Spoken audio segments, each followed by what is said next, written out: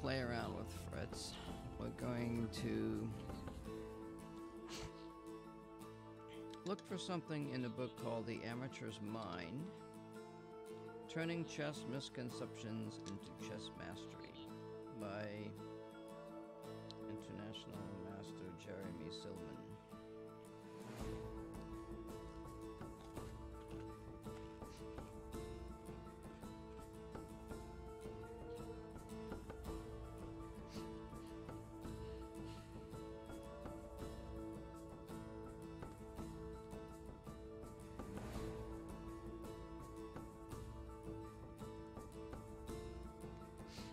I do not particularly like to have music playing while I'm doing a chess stream.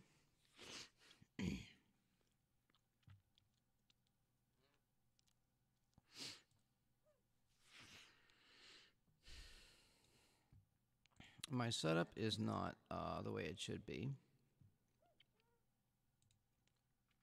However,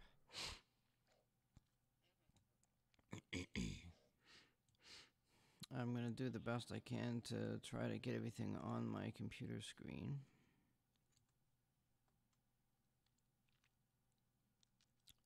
So I loaded up an old database, I don't know, year 2000 or something. It's not current, doesn't matter. So my stream opening talks about tactics, strategy, think like a master, that sort of thing.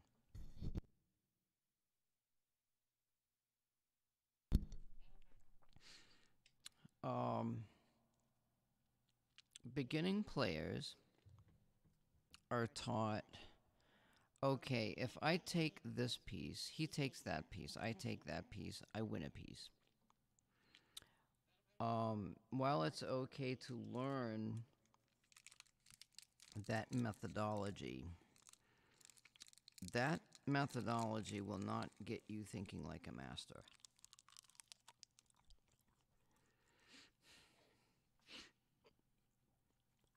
It takes you longer to think that way than it would be if you just counted the number of pieces on a square or on another piece.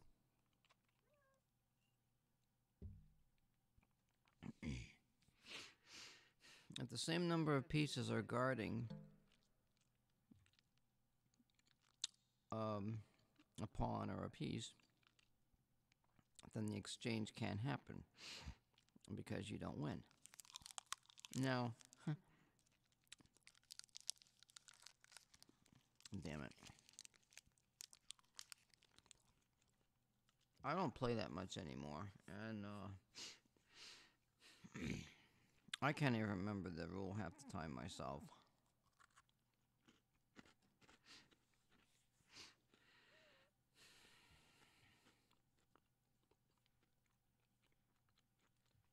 What I want to do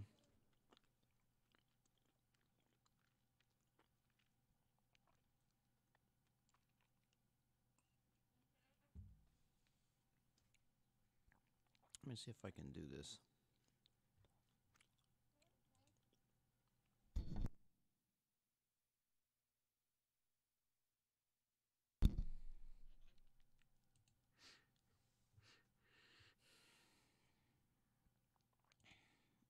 There is a bunch of stuff here.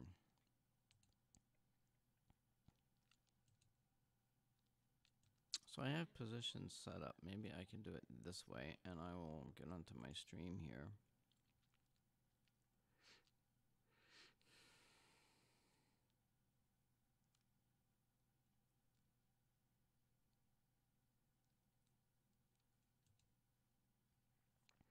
And I will see if I can add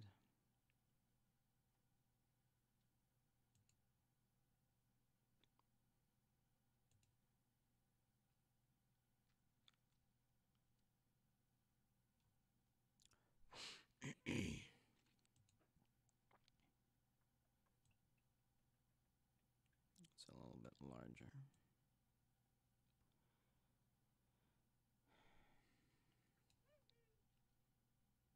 this is really what I want to get into. I don't know if I can just minimize. Can I? I can't. Shit. Alright, I'm going to cancel out of this. Move this over here.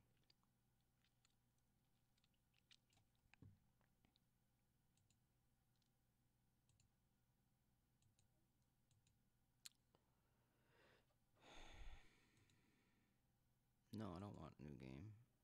Position setup. Alright.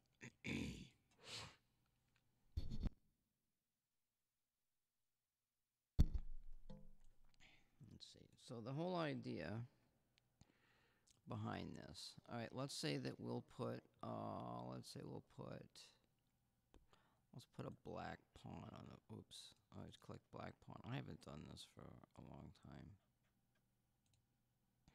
Let's grab a black knight and put it there. A black bishop and put it there. Let's grab a white pawn and put it here.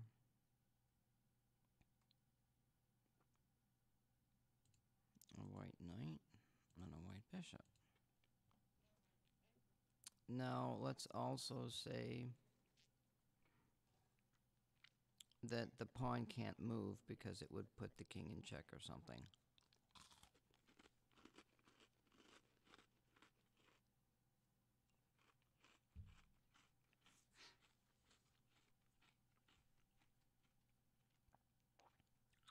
Or we could say, let's say that it's white's move.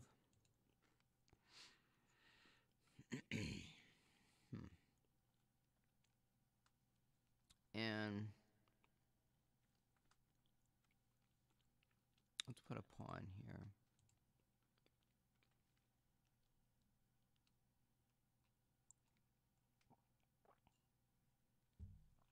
Now, at this point,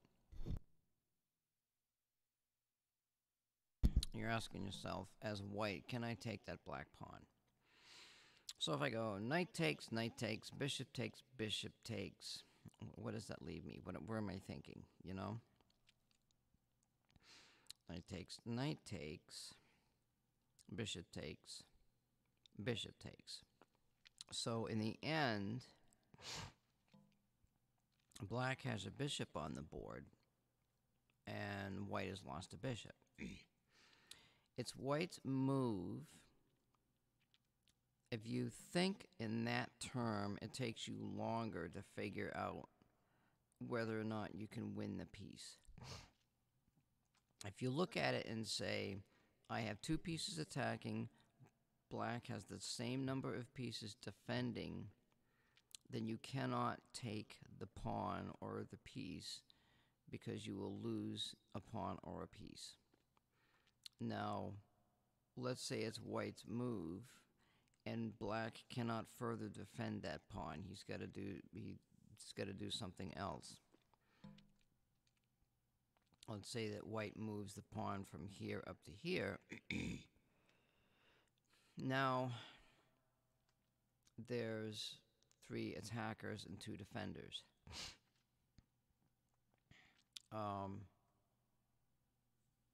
As it happens, black would have to take the pawn, because otherwise, if he doesn't do so, he will lose not only the pawn, but he will also lose the square. Now, that's more advanced because that's part of thinking like a master tactics, which I'm not getting into just yet. I just want to get new players thinking so many pieces attacking a piece, so many pieces defending, and if the number is the same, then can you put more pressure on that piece? Can you say put a queen on there, or can you attack it with a pawn? Or let's say that pawn wasn't there. Oops. Let's say we've got a black pawn here.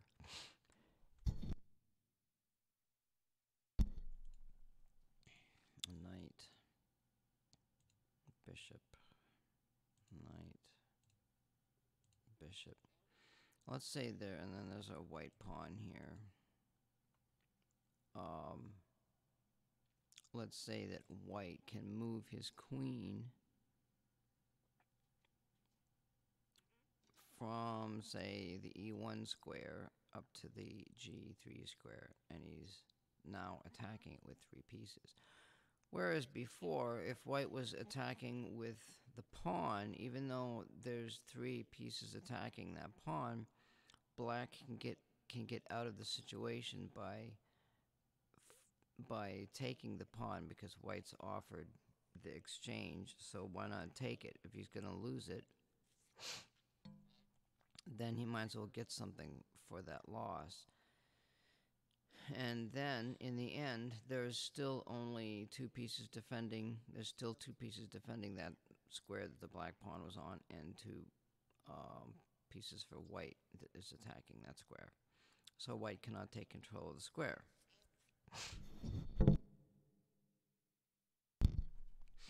If white were to, say, put a queen here, then now white can not only take the piece, take the pawn, but white gains control of the square, with the queen ending up being the last piece on that square.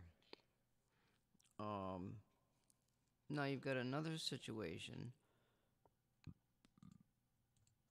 where, let's say you've got, how do I get rid of that?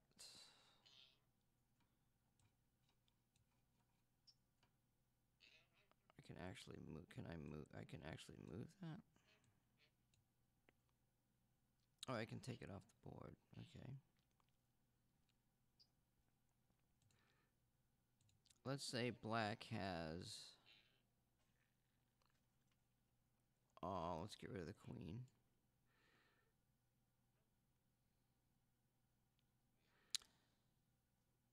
Let's say now black's got 2 defending, white's 2 attacking. But now black is defending with a rook, which is considered a major piece, as material-wise it's worth 5 points. And you know, there's something else that I'm not able to do here. But anyway, doesn't matter. Actually, no, it does matter. Wait just a second. Bear with me, because I want to try something here. I just need to move this here and move this back up here. All right, let's do this again. All right, let's say we've got a black pawn, black rook, black bishop, white knight, white bishop. So black's defending with 2 pieces, one of them of which is a major piece, and so on. So can white take the pawn now if it's white's move? And that's a nice try, but I'm sorry, you can do anything with your language there, and it will not get posted because I'm just that good.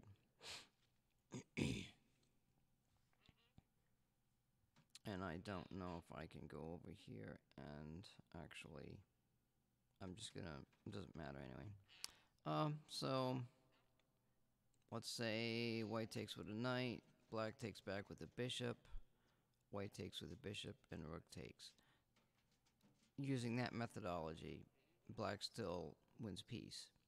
So again, 2 defending, 2 attacking, you cannot attack. If, let's say, white has a queen, now it's 3 attacking, 2 defending. So it doesn't matter. If it's a minor piece or a major piece, black is still going to lose that pawn. In the end, let's say that black can't do anything.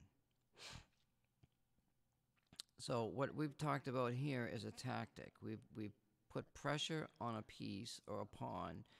In order, we put more pieces on that because we want to take that pawn. That's a tactic. Well, actually, it's a tactic and a strategy. The strategy is Okay, the idea is that there's a pawn out here. Maybe we can take it if we pile up enough pieces on it. Maybe we can grab that pawn. That's the strategy. The tactics is how we do it. You set up your pieces, and you set up your pieces however you can do it to attack that pawn. So now white has 3 pieces on the pawn.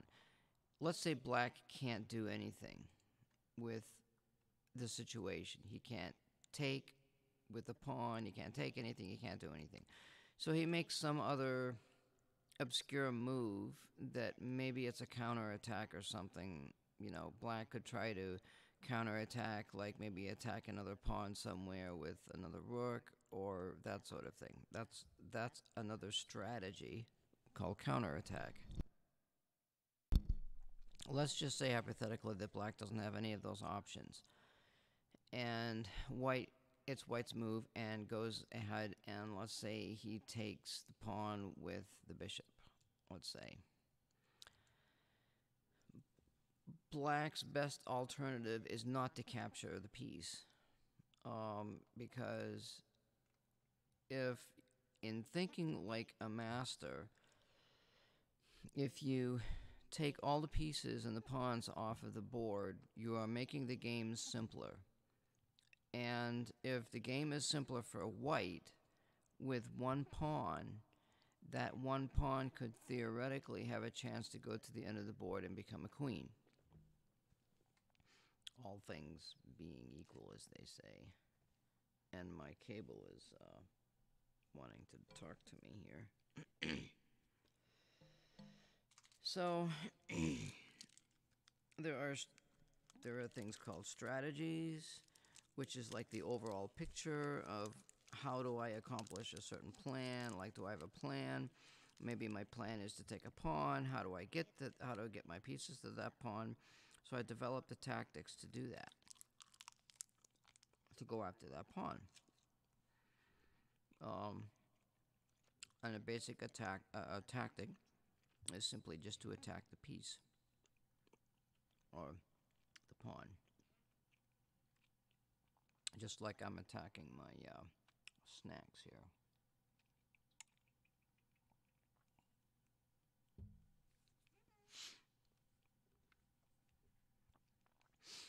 Let's see. Let's put the bishop back here. Put the pawn here.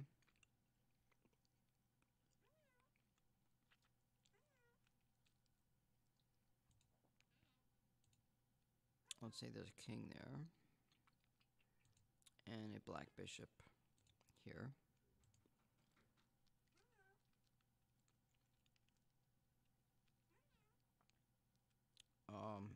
Let's take the queen off the board. And look at the position again. So now we have 2 pieces attacking the pawn and 2 pieces defending the pawn. The question is, now, because the knight is actually pinned, that's a check there on that diagonal with this black bishop aiming down at the king through the knight here. So does white really have 2 pieces attacking that pawn? If you think like a master, the answer is no. There's only 1 piece attacking the pawn, because the knight is pinned. If you think, well, it's possible you could also think like a master and say to yourself, yes, I have 2 pieces attacking that pawn if I can get my king out of the way. It's white's move. So in thinking in terms of the strategy and the goal, and you've done all this work to accomplish one mission, and that mission is to set out to take that isolated pawn that's out there all by itself. So white just keeps going and moves his king, but it's black to move. So theoretically, black could have another rook, and he could just put it in behind. And now, well, actually, no. Wait just a second. We don't even need that rook there. Black could just develop another piece or move another pawn someplace. because black is still adequately defending the pawn with 2 pieces. So now you could pile up more pieces on this pawn. Let's say. Let's do a white rook here. Let's put another black rook here. Now it's getting a little bit more complicated.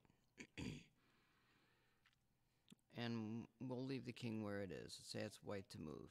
Okay, so now if you think in terms of, okay, knight takes, bishop takes, rook takes,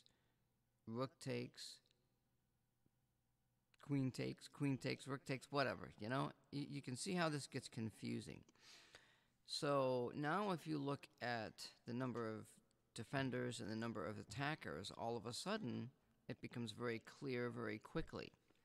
So you've got 1, 2, 3, 4 defending, 1, 2, 3 attacking. Actually, you don't even need the rook. So now you look at it. There's 1, 2, 3 defending, 1, 2, 3 attacking. So you know you're safe. Well, actually, no. There's 4. There's a white rook over here. So I have to put the rook over back here. So again, you get 2 rooks, a bishop, and a queen. That's 4 pieces per, defending, and a knight and a bishop for white, and a rook and a queen attacking. So you get 4 pieces attacking, 4 pieces defending. So you cannot attack the pawn. Now, what if, let's say, for example, what if, let's see, let's put this rook here, and we'll put a black king here, and a white bishop here. Let's say that we've got, we've got something like that. So now you can see you've got another question. Do you have the same number of pieces defending as attacking? Can you win the pawn? Now, if you look at this particular position, white cannot move the first rook, so that means white cannot defend with the first rook or the rook in behind. So it looks like black is only defending with 2 pieces. So it just seems to me that depending on how you look at the board, if you look at the number of defenders and the number of attackers, you can tell a lot quicker whether or not you can take that pawn. So I know I can take the pawn now because I've got 1, 2, 3, 4 pieces attacking. Black only has 2 pieces defending because he can't move that rook. I don't even know why I managed to get into that particular discussion. It's talking about defending and attacking a piece. So it's a tactic in the tactics are the attacking and defending, and the strategy is, can you take the pawn or not?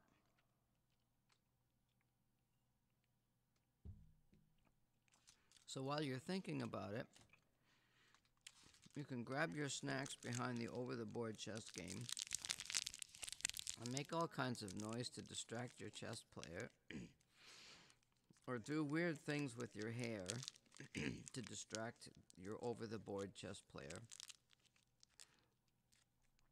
You can see the expressions on that person's face, their body movements. Like, are they twitching in the chair? Are they kind of thinking about, are they scratching their eyes? Or are they moving a little bit more? Are they even sweating? Are they profusely sweating,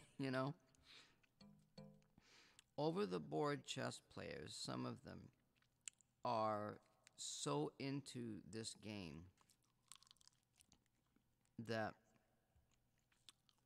they are literally out for blood. I mean, They want to wreck your day. Now, I used to play like that, but only from a defensive point of view. So that's why I got out of chess, because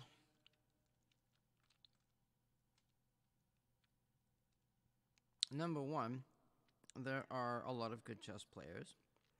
Number two, there's like different plateaus of learning. Um, you can learn the basics, and we're going to go over some of the basics and the tactics and the strategies. I'm going to go over that tonight. Real easy to do. Then you get into parts of the game. You've got the end game, the middle game, and the opening. Opening leads to the middle game. Middle game leads to the end game.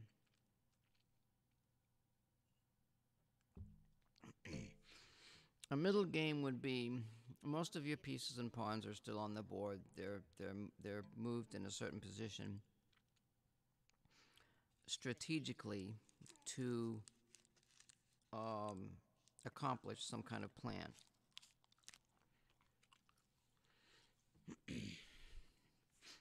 Now, most chess players will play their game and they will not have a plan.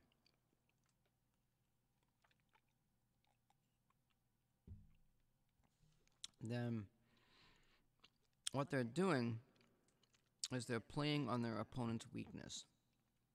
Now, this is a strategy. If your opponent makes a mistake and you see it, all of a sudden, when you started the game, you had no strategy, you had no plan, but you recognize your opponent made a mistake. And I'm not talking about a blunder here. I'm talking about something simple as moving a piece off of a guarded pawn or something like that.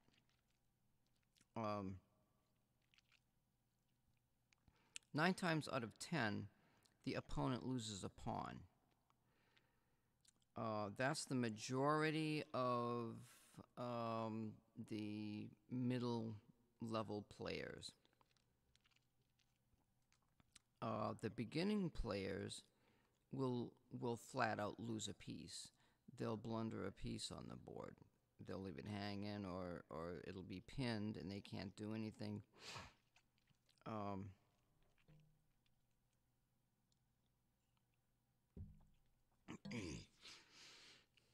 Good tactics and strategies will allow you to look at positions and say, like, you can look at a position 4 or 5 moves ahead and say, okay, if this person does this, I can move these pieces 4 or 5 moves ahead and guarantee that I'm going to have the position that I want when I get done and win the game. Now, grandmasters can think this way, and Bobby Fischer proved that that kind of thinking was not the best way of becoming a grandmaster in chess. Well, it's not. No, I won't say it's not the best way. I'll say it's not the only way. What he did was he came up with moves that made absolutely no sense whatsoever. And in fact, they didn't make any sense. His moves were based on throwing your opponent off, making your opponent think of that the person that you're playing has come up with some interesting plan. My bird is jabbering. Shut up. Let's say you move your outside board pawn. And Bobby Fischer was known to do this. He would play an outside pawn up 1 or 2 squares, and his opponent would sit there for a half an hour trying to figure out why he did this. And in the end,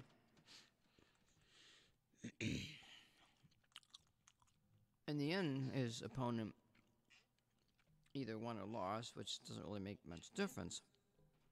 What matters is that he made his opponent think about something for a half an hour.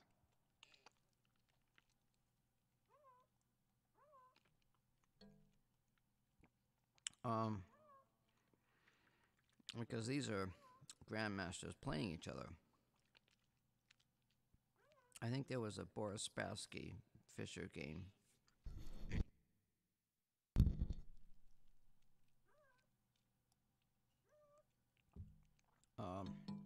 Anyway, so if you can make a move and your opponent doesn't quite understand why you made the move, your opponent may sit there for a good half an hour or more trying to figure out why you made that move. And that will throw his game off completely. And then 4 or 5 moves down the road, he'll make a mistake because he was thinking about what that other move was that you did that made no sense. Now, you could make a move like that if you thought you were losing the position in the game or something. If, let's say you had a certain plan and all of a sudden it's not going to work. So you throw some weird move out there that makes absolutely no sense, and then hoping that your opponent will start to come up with a plan, and then you will be able to see what your opponent's plan is because you don't have one. So what you're basically doing is you're trying to figure out what your opponent's plan is, if he has one. And 9 times out of 10, better players are going to have some kind of a plan and you're not.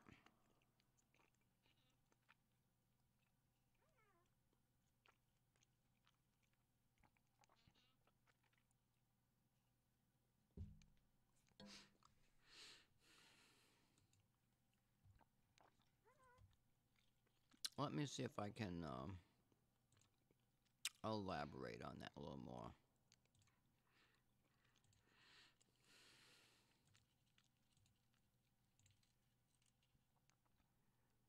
Let's say it's white to move, and this is the end game. This is called the end game position. And in learning chess, there are some basic things that you need to know. Number 1, you need to know how to checkmate your opponent's king. Number 2, you need to know about stalemate.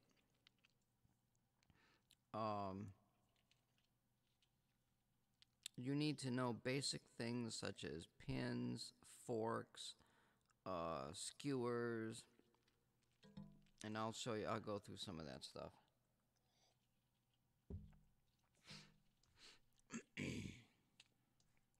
And anyway, so what's going on here? So what's going on is that White's plan and strategy is to move the pawn to the end of the board and get a queen and then eventually checkmate the king.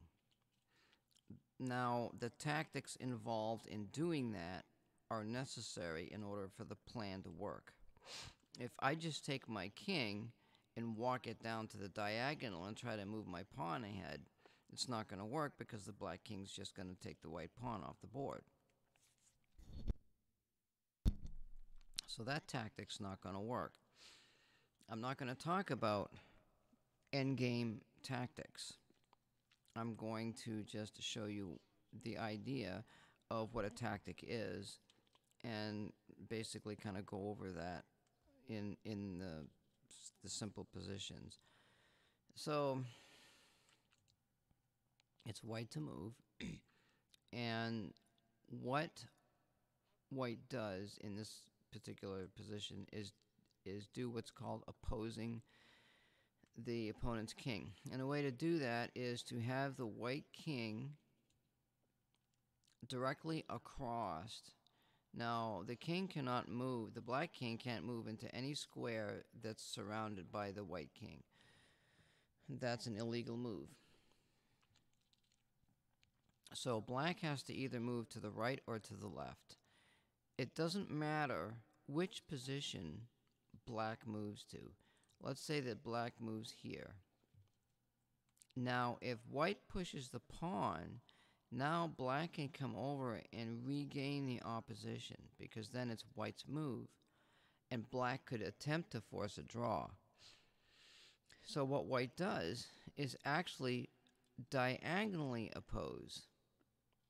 So white will move his king over here, and now you've got these three boxes in front of the white king that the black king cannot touch. So the black king's going to try to crawl up the board and see if he can grab the pawn real quick.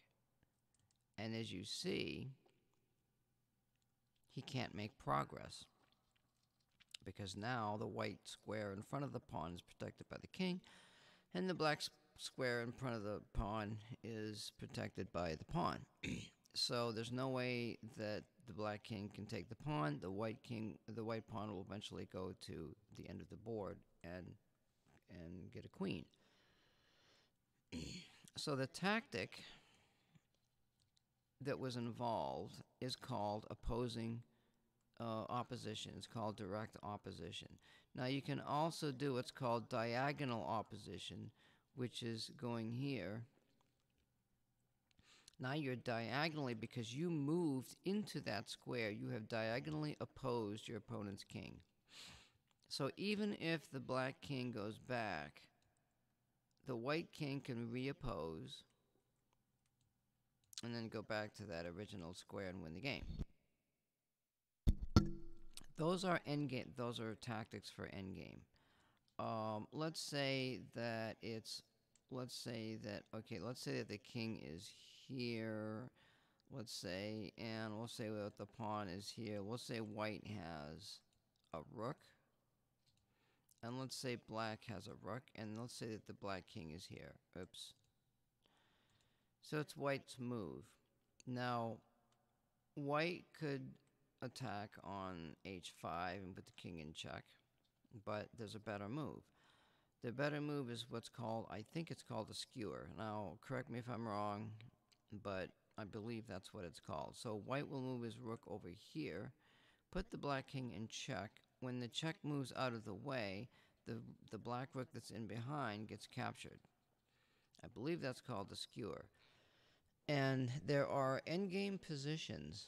There are rook endgame positions where white can force black into certain positions where the black rook is won. I don't recall those positions. That gets more into the upper levels of gameplay, and that's not what we're trying to accomplish here. Let's say we've got a black king, a black knight, and we'll just put the white king on the board. And let's say we've got a bishop here, let's say. And just for the sake of argument, we'll say there's pawns on either side of the board. And it's white to move. So we're not going to look. Well, we could look at something. We could look at something here. Let's say that white moves the bishop. Now, let's say that white has a plan to clear the pieces off the board so that white can advance his pawn to the end of the thing and win. Now what you do is you imagine an imaginary set of squares where the king is located and where the advanced pawn is. So if the black king was on this white square over here, I could grab this. If the black king was over here and the white pawn was here, let's see. So here, here, here, and here. So here's another tactic. So we were talking about defenders on a piece and attackers on a piece, rather than saying to yourself, okay, if I take, he takes, I take, he takes, blah, blah, blah, blah, blah. Doesn't work. You don't want to think that way. You want to think like a master. Think defender, number of defenders, number of attackers. Here's a situation where you have to think number of moves. Now, instead of counting the moves, what you do is you learn patterns. You learn a pattern and say, if this pattern exists, can I win or not? So let's say hypothetically that, actually I could just even put another king on the board, and we'll put another pawn right here. And we're looking at this white pawn advancing, and the black king is here. It's white's turn to move. So if white moves the pawn, and black moves the king, and white moves the pawn, gets a queen, and black takes the pawn. So, but you don't want to think like that. You want to think literally out of the box. Let's say if it's white to move, and if you look at this king, you'll see an imaginary set of squares. It's a 3 by 3 set of squares right here. If your opponent's king is inside that square, the pawn cannot advance to the end and win a queen. So I could take this king off the board, put this pawn here. No, I could put, if I put the pawn here now, the king is not inside the square. It's called inside the square because this is a larger square. It's a 3 by 3 square. So let's say moves, queen. Now the queen is protecting all these squares, and the king can't get over there. Let's put the pawn back here, let's say. So now if you count, okay, I move, he moves, I move, he moves, blah, blah, blah, blah. Okay, well, that's confusing.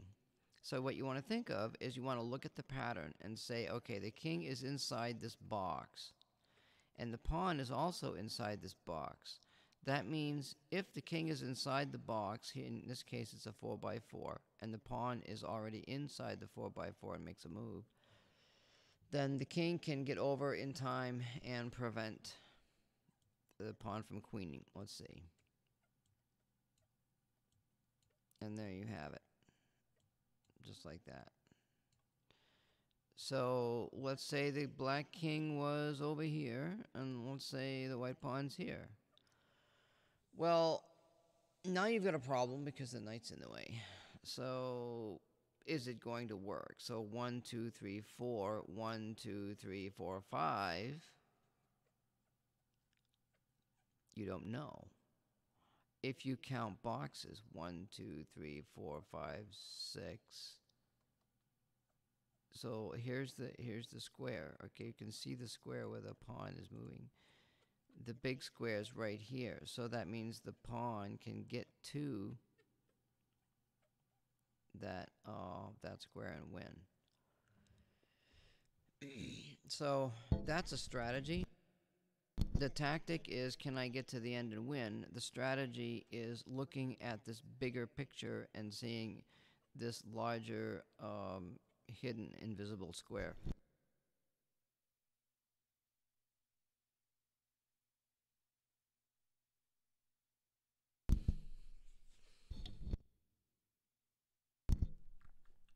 That is another tactic and strategy. So let's take this off.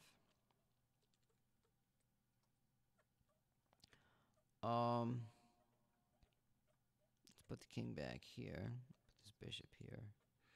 All right, let's say it's white to move. And so now you know if white was to move that bishop, let's say white moves the bishop here.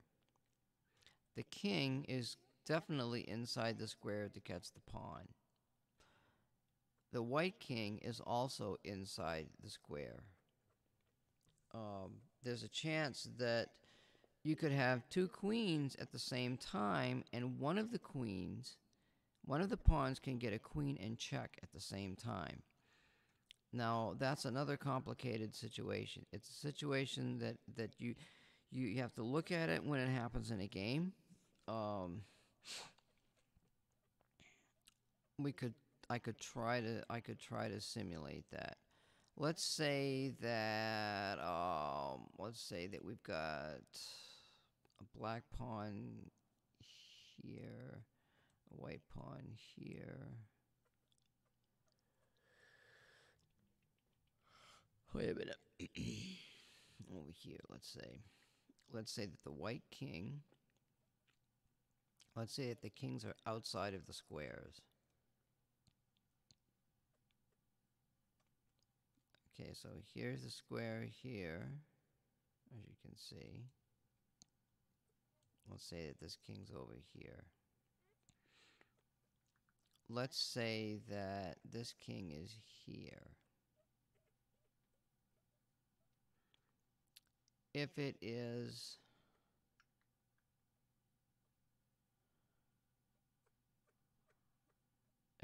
black to move,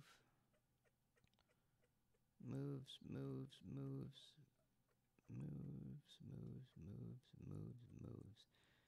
If it's white to move, moves, moves, moves, moves, moves, moves, moves. So it doesn't matter. So in this situation right here, if white, even if black moves, either the king or the pawn, white wins.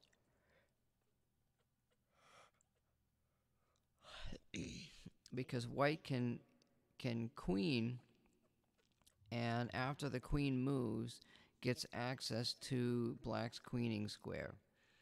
So what is the tactics and what is the strategy? The strategy is get to the end, make a queen before your opponent. The tactic is it possible? What's going to happen? What's going to happen is that white, even if it's black to move, white can still win, because when white, well, I'll just show you. Okay, so let's say pawn moves, pawn moves, pawn moves, pawn moves, pawn moves, pawn moves. Black gets a black king. White gets a white queen with check. So now the king has to move out of the way, and then white will nab the black queen off the board and win.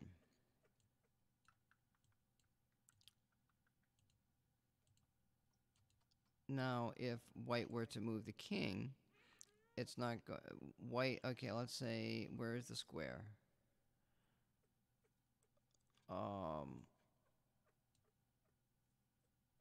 Let's see here. If black moves the king, now the black king is inside the square. The white pawn will not queen. So white can also move his king inside the square. And now, so it moves. So it moves, moves, moves, moves, moves, moves, takes. So you can see that's the imaginary squares working for both of these, and it becomes, does it become a draw? Well, yeah, because the king is inside the square. So if let's say the black king was over here and the white king's over here, so black moves inside the square, white moves inside the square, and now it's a draw. They just attack the pawns with each other's king. So that's another tactic to try to draw the game. Instead of, you would have to know, okay, can I get my pawn to the end of the board? The answer is no, because I can move my king, or either opponent can move their king inside the big square, and now it's going to be a draw.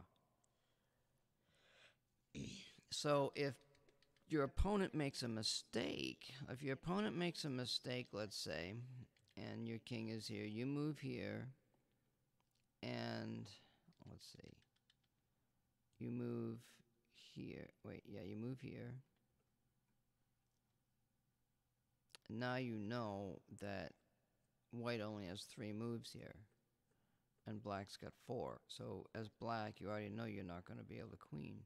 So you have to maintain your position inside the big square. Moves, moves, moves, moves, queens, and takes. Now it's black to move. No, wait, it's white to move. And now you can see the big square. White is now inside the big square. So the tactic is recognizing the large square. In order for black to win, that king, black has to move in such a way that the king can never get inside the big square in time. That's the whole tactic behind that. So that's an idea of a tactic. Another tactic is to pin a piece against the king, which I was showing earlier. So let's say it's white to move, and so white uses a tactic called a pin, and pins the knight against the king to either win the knight or to do whatever. Maybe add another rook. Let's say let's say that the black queen is on the board or something, and just does some move, and that's not a rook. And then white moves the rook over. Okay, that's another tactic, is doubling up on that piece. And let's say your opponent doesn't notice anything. So now white can take the knight, and black can't take it back because it only has the one defender. Oh, let's see. Let's talk about, for example, I'm going to show you a interesting position that I learned on my own. Let's say that you've got some stuff going on the board over here, and you got your king out, like white's got his king, and black's got a pawn or two, whatever, and he's doing some shit over here and whatever. Oops. Let's say that you're trying to figure out this position on the right-hand side of the board, okay? Now, you don't really know what to do here yet, because this is, let's just say that let's say that there's a position, there's a pattern, and there's a strategy, and there's a tactic. There's tactics involved to figure out who can win. We don't know what those tactics are because we haven't studied this part of the end game. So let's just say that black decides to move his pawns. Let's just say he starts to move his pawns up. So he moves that one. White moves this one. Black moves this one. White moves this one here.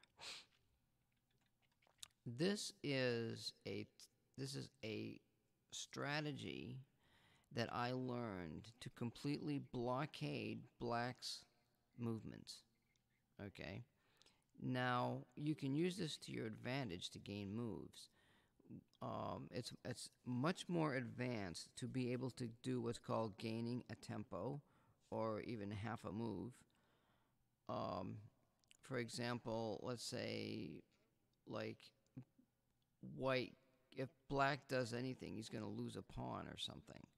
But if white can make a move to force black to make a move and lose something, that's to white's advantage. So by setting up this position for white on the king side of the board, you are locking the position, and now black can make a move. And now you can make a move on this side of the board, on the king side, and you don't have to worry about anything that happens over here, and I'm going to prove it to you. So let's just say white moves that pawn. All right, so black's going to try a spearhead attack like this. And white just sits there, okay? So now white takes the diagonal opposition to the king, let's say. And now black says, well, why didn't white do anything? Okay, so I'm going to take this pawn. And now white takes that pawn. And now look what you've got. You've got a blockade. So now, no matter what black does,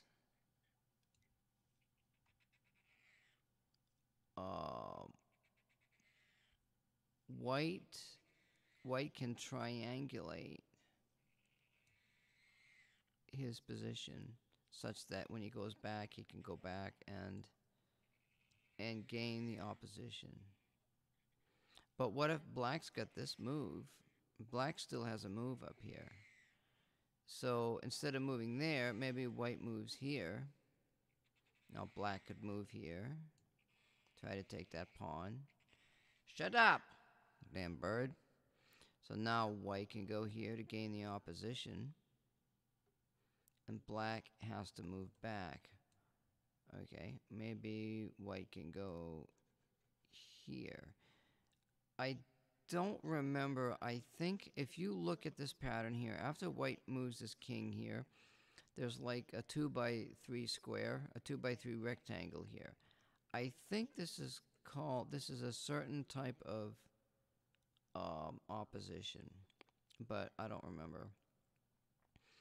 If you look at this now, if black moves there to try to oppose, then white can advance his king.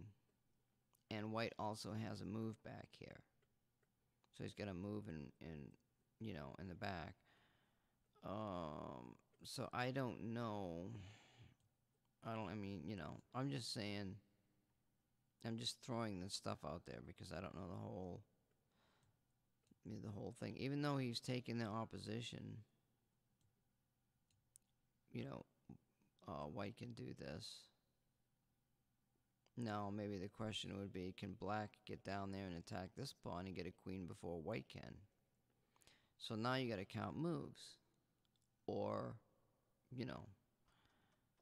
it's really, this is where the tactics get really complicated and you start counting moves and you're not thinking like a master because you're not thinking, I've seen this pattern before and I know I can win it. Or you're not thinking about where is your king in relation to the square. There may be other patterns in here where you can count. And then once you've counted that pattern, you recognize the pattern and you know you can win in a future game.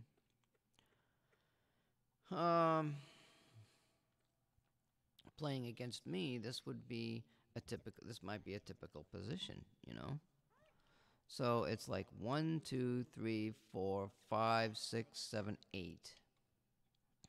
So now here for white, it's going to be 1, 2, 3, 4, 5, 6, 7, 8. So now it depends on whose move it is. All right. Let's see. White moved. So black can get a queen first. And as it happens, that the pawn, wait just a minute now, to avoid that check, white would have to play 1, 2, 3, 4, 5, 6, 7, 8. So now white has a queen here and black has a queen here. So it's not quite that difficult to count. That's pretty much what you have to do, and you've got to do this, in a period of maybe 5 or 10 minutes left in the game. So then you're thinking, okay, I have the upper hand because I have the queen. And white's king is sitting on that white square right there. So what am I going to do? I have to try and skewer.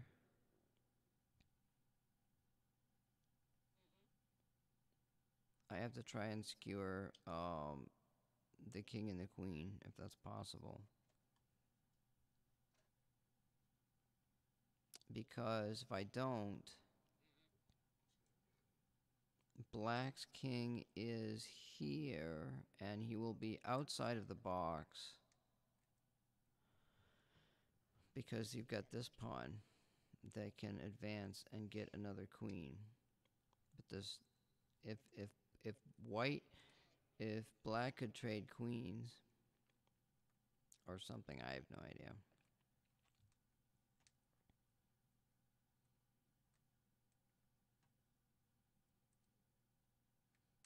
But anyway, I wanted to show you the blockade of the diagonal pawns for white. This out of curiosity. Let's see. It's black's turn to move.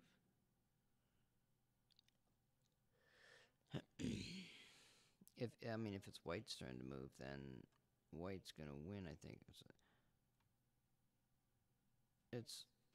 it's 8. Wait, 1, 2, 3, 4, 5, 6, 7, 8. 1, 2.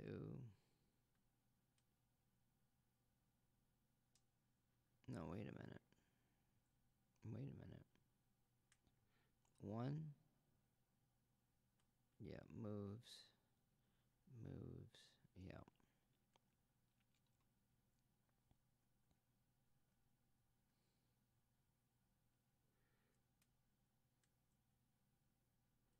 So if black moves, black gets the queen with a move.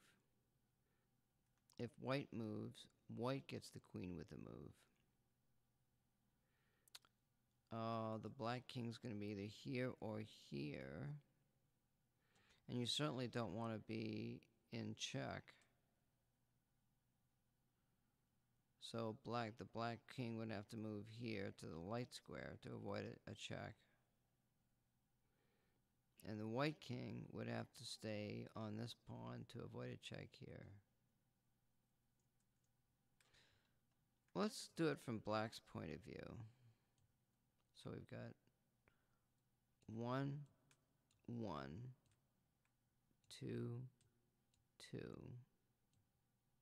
3, 3, 4. Wait a minute. 4, 5, 5, 6, 6, 7, queen, queen,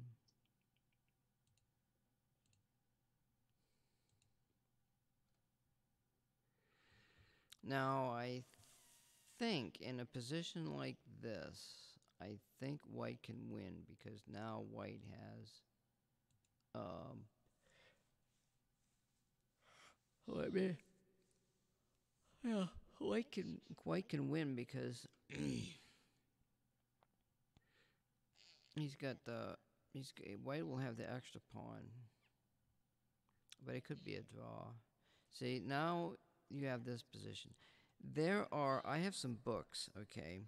These books are literally an inch thick, and they talk about rook and pawn endgames. They talk about queen and pawn endgames, bishop and pawn endgames, knight and pawn endgames. These books are literally an inch thick, and they teach you pattern recognition in going over literally hundreds of games. Nobody in their right mind has the time to go over that stuff. And, you have to ask yourself, why am I doing this? Am I such a prodigy that playing this game literally is just going to take over my life? And this is the only thing that I have to do. Maybe it is for some people. It certainly isn't for me. I play 5-minute chess games. Maybe mostly 5-minute with no increment. and because I just want to play and learn my openings and that sort of thing. I don't really care about the game that much anymore. But it can help you learn. It can help you with your memory, learning pattern recognition. Say, oh, I remember something, and then you can win. Or I remember something and your opponent made a mistake. So now, if let's say if I were to want to skewer, I would want to have my queen as close to this king as possible to do the checks. Maybe that's a tactic. I don't know. But I'm thinking like a master here. Okay? I'm thinking like a master, even though I don't know the tactics. So I'm going to give it a try and let's see what happens. So we're going to take the white king. We'll take the white queen. Let's move. Actually, we could move the white queen. If I moved it here, we'd get a block. We may not want that. Let's say if we get a block and then we exchange and the black king is here, then you got to ask yourself again, can I get a queen first? So then it's 1, 2, 3, 4, 5. So takes,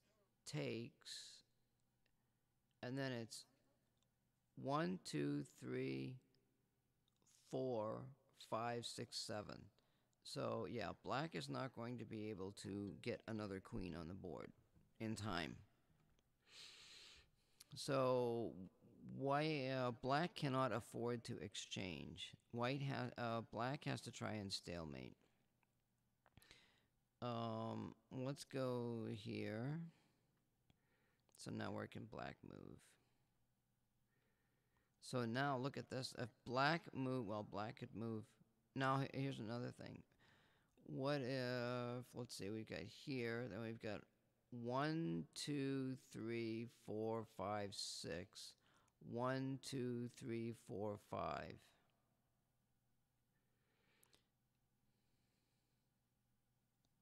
So there might be a possibility of having the same situation again and causing a draw. So you can't trade queens on that square. And if you can't make progress, it's a draw. If you move the king, black could attempt to force a draw by continuously checking.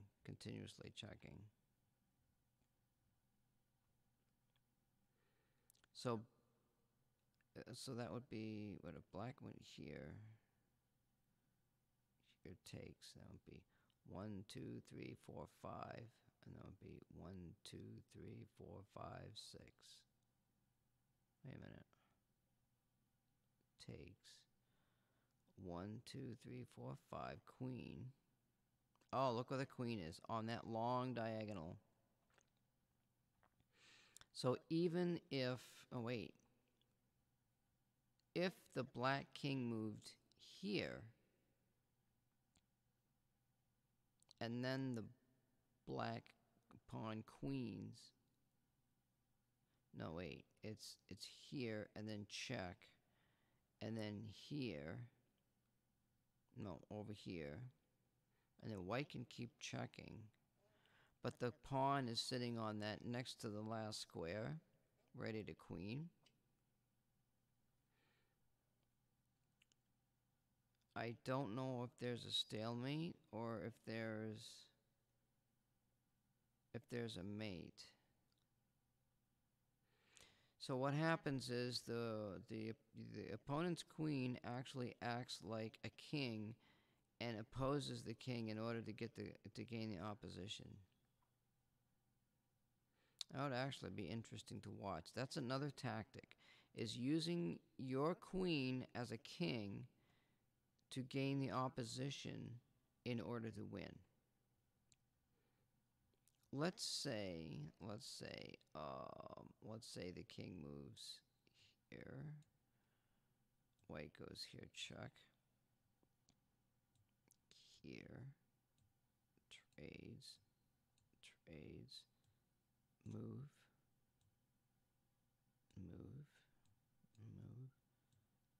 takes, move, guess white does get the queen first. Oh, but wait, we had that situation, didn't we?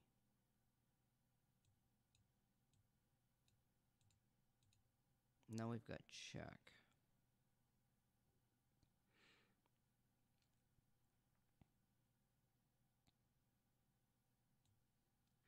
Okay, so what we'll do, what you do, you don't want to get next to the, you can't get next to the king.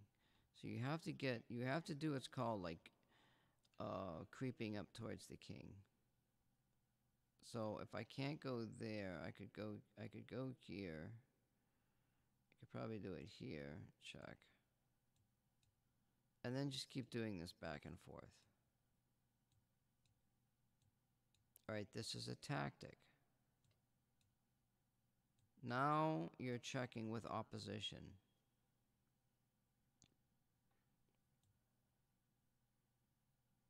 Here.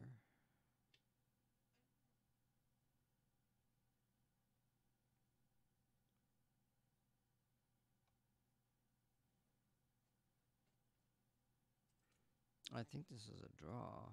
Wait. If white just brings the king down here,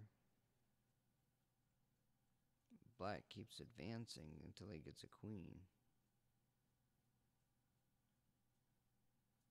And the king and queen just stick together like birds of a feather. But anyway, I mean, this is a whole nother topic of conversation. Queen and pawn versus king and that sort of thing. So tactics involve, strategies involve tactics. You know, you got your opponent's king out there. You got a piece out there, and it's white's move. Like you pin the key, you pin the piece, or let's say the knight's back here all by itself, and you do a skewer, and you check. The black king moves, and the black knight goes off the board. It's a skewer. Over here, it's this would be a pin. So the tactic is to move into a position where you're creating some sort of an attack. That's a tactic. Let's see. So it's pins and skewers. There's some other things. There's some other types of tactics, like that pawn structure I showed you. That's a tactic. Oh, what else? Trying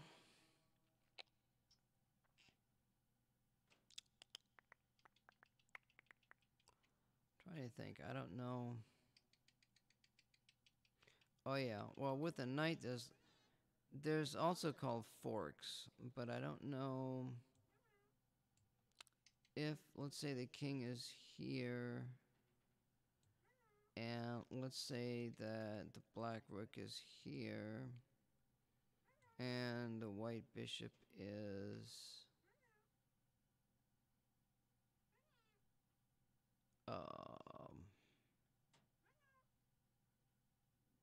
let's say the white queen's on the board.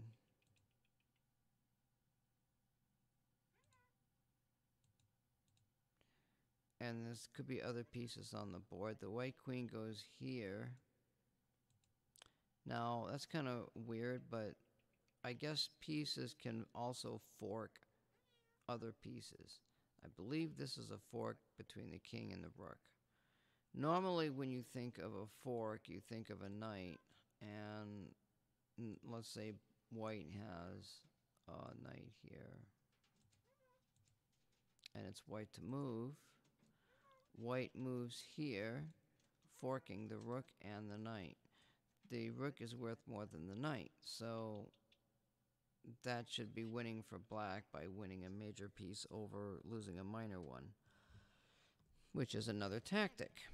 You always want to trade your minor pieces for rooks or the queen or whatever if you can do it.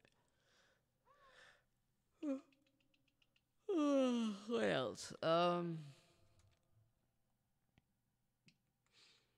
Okay, so now you can also do what's called let's say that this knight was here and white had a bishop here and it was white to move. Now you can also do what's called a fork and a discovered check. Okay. Now the knight could move over here, creating the discovered check with the bishop to the king, and the knight also attacks the rook. Now the king moves, or the rook can get in the way, or whatever. Either way, the rook's gonna fall. Or you can do what's called a double check, where the knight moves. The knight also checks the king, leaving the discovered check here.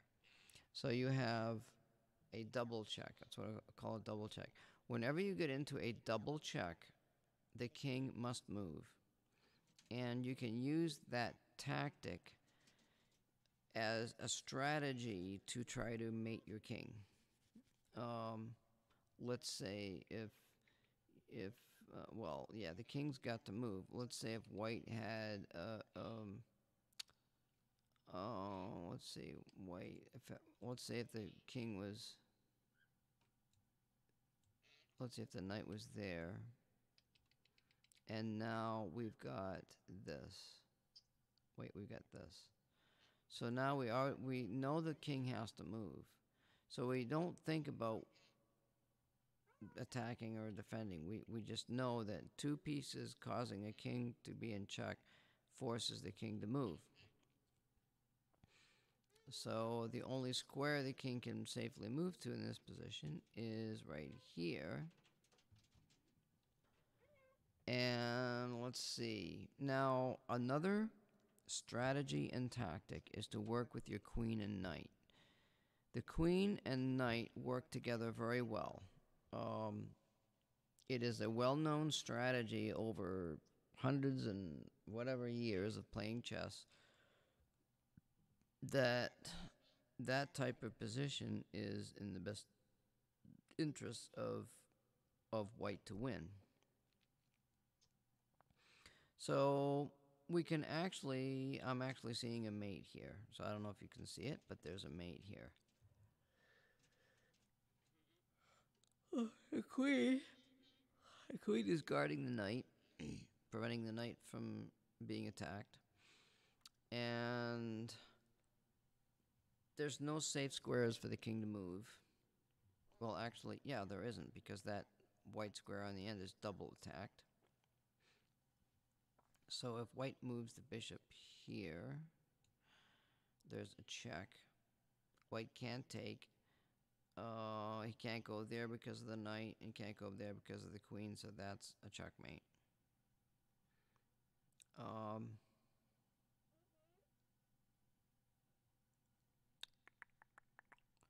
So it is a good strategy to try to come up with positions where the queen and knight are working together to create a checkmate. Not necessarily win a piece. I've never seen many queen knight tactics that won pieces. I've only seen the queen knight tactics where the strategy was to checkmate the opponent's king. That. What else? Let me think. So we went over the skewers and all that kind of stuff. I don't really know like what else is out there, but I have this book, and all right, so there's one other thing that I'm going to go over. There's a type of chess game. There's a type of chess game. There's two types of chess games, and let's leave that out. Let's do a knight. Let's do two knights and a bishop. I'll put the bishop here. And let's put the white king. Let's say you get 3, 6, 9. Oops.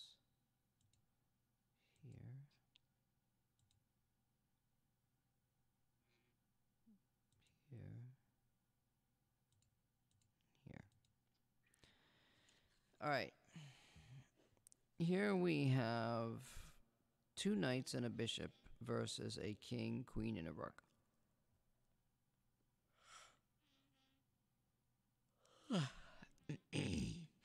I'm not going to go over this because normally you would think right up straight that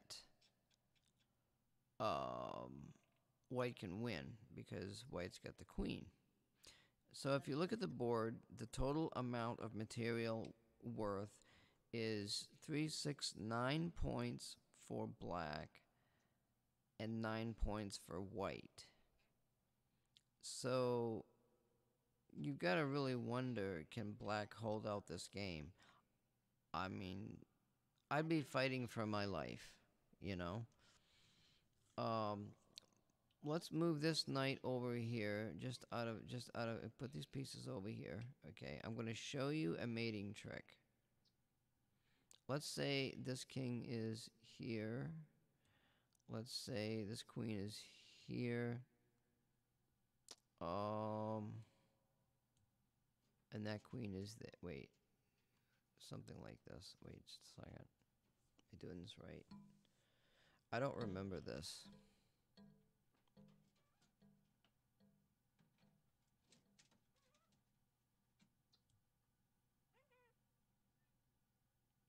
The end position is something like, isn't it like this?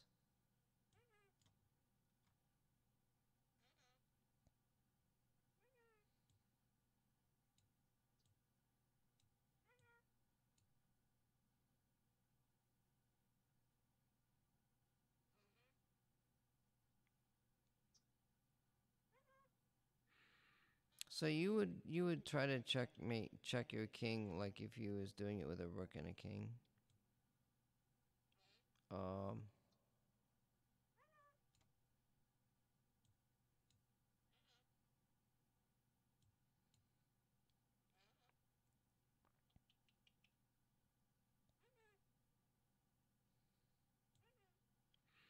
Let's say you can't get the position.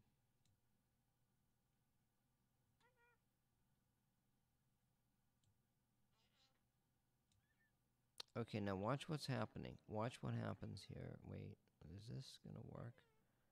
The queen has to be...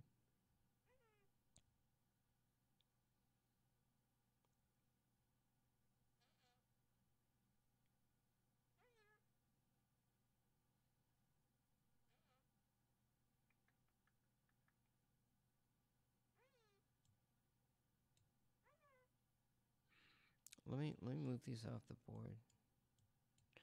Okay, so now in this position, the only place the king can move is here. So what you do is you work the king to the back of the board using this technique right here. Check. Moves. Check. Moves. Check. Moves. Check. Moves. Notice this diagonal, this is a square. There's a square, 3 by 3 square here. And you're moving the queen and the rook inside that square to force the king to the end of the board. That's the tactic. The strategy is using the rook and queen together to force the king into a checkmate. The tactics is how you do that, is you move you move the queen and the rook, you know, diagonally. The queen's diagonally protecting like that. You get the king into a certain position. Maybe, yeah, maybe what it is, it's just a, maybe it starts like this. And black has got no other move. Let's say.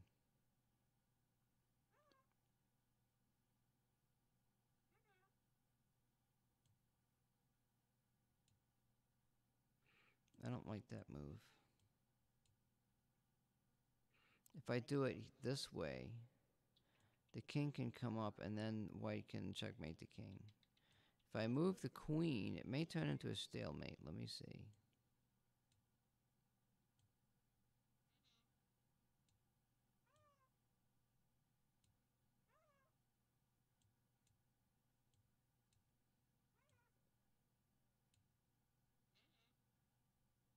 That's a stalemate, okay? Because you've moved the queen into, you've used the tactic of the queen and the rook, but you did it in the wrong order. You've moved the wrong piece. You've moved the queen up. Now the king cannot go anywhere. You have to move the rook, it seems, so that the king can make a move, and then you do the check where the queen and the rook are protecting each other. Then the king goes back, and then you deliver the final checkmate. So that's a tactic and a strategy of checkmating. Um, Again, doing checkmates. There's a tactic and there's a strategy for that. You need to know how to checkmate, or you cannot win the game. And you don't want to get into stalemate. If you get into stalemate, it's a draw, nobody wins, nobody loses, that type of thing. I'm just going to check something really quick here. I want to see something.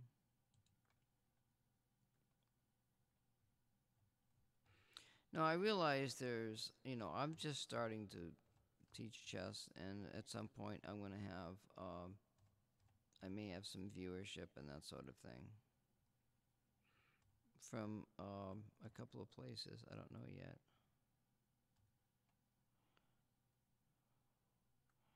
And, there's people out there that are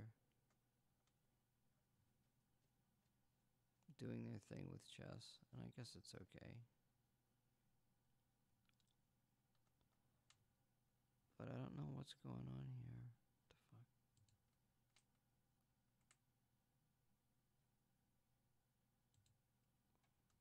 What the fuck? You wait just a minute. Trying to check something out here.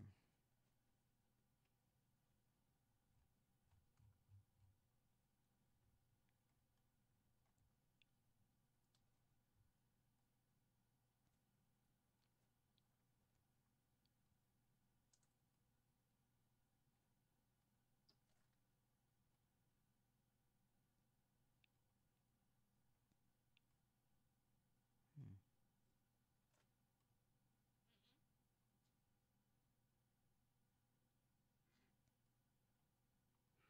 I'm actually just looking for my stream.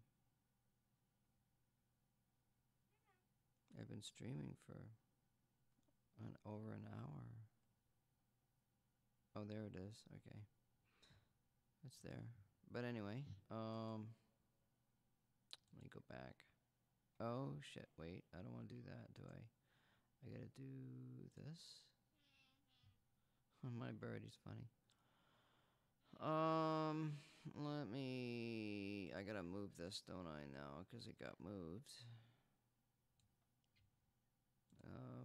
Wish we'd have some people, but we don't.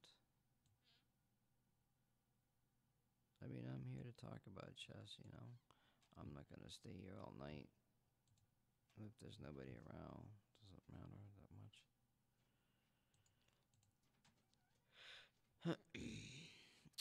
What else there's about tactics and strategies? See if there were questions. I could answer questions for new players. What did I want to do?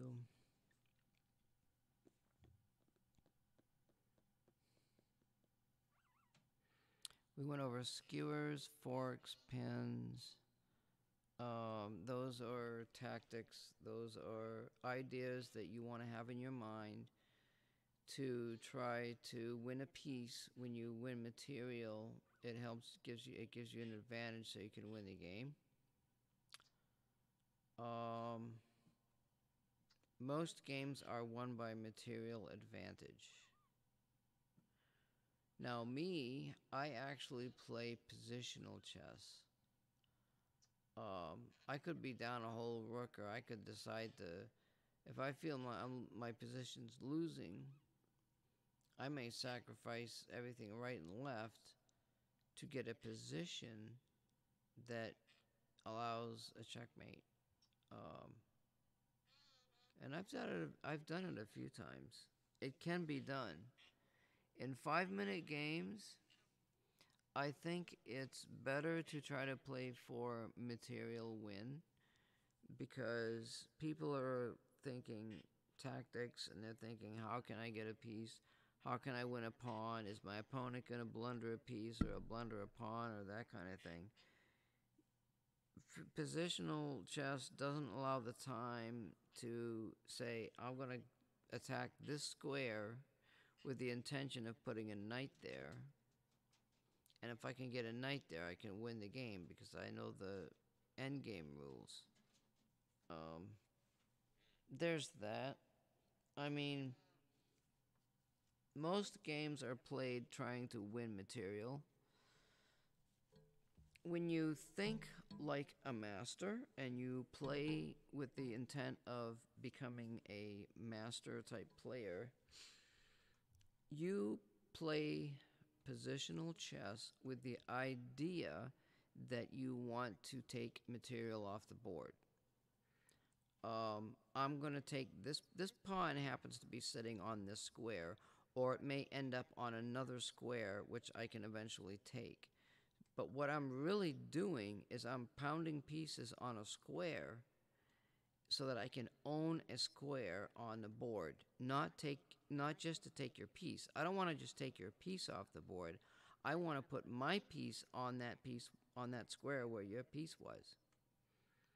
So that's like adding insult to injury. And chess players, the good chess players know this. They will capitalize on it.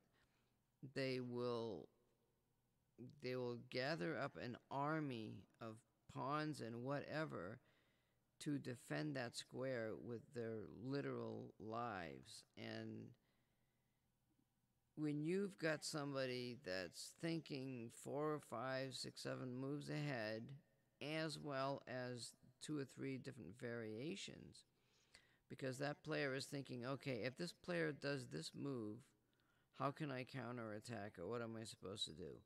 Okay, so what if this player does this move? How do I counterattack? What moves do I need to make? You are doing that for the 3 best possible solutions to the problem. And you're doing that every time your opponent moves, more or less. It's mind-bendingly, excruciatingly painful. I don't know how people can do it. I can't do it. I can't do it anymore. It's too much. My idea of playing chess is to play 5-minute games. Maybe meet a few people, you know. You're going to beat them. They're going to beat you. They're from different countries. And trying to have fun, I guess. You want to have some element of fun and laughter and that kind of thing in some games that you're playing. They do exist out there, but I'm so tired right now because I drove like 4 or 5 hours today earlier doing something. So I'm not teaching. So you want to be a good chess player. This is how you should play. I've gone over most of the basic tactics. You develop your strategy or your plan based on whether or not you can see a tactic happening or about to happen, or you're trying to force something and something's going to happen, and now all of a sudden you have a new strategy because a piece is pinned, or there's a skewer possibility, or that type of thing.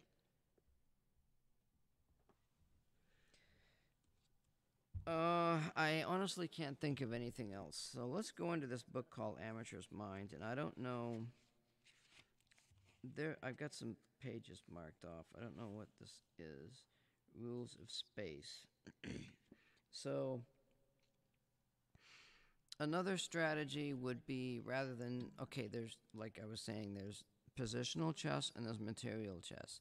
I could have all the materials on the board, but if I've got one move with two pieces and it checkmates your king, I won. That's positional chess. And the really good chess players, like me, play positional chess.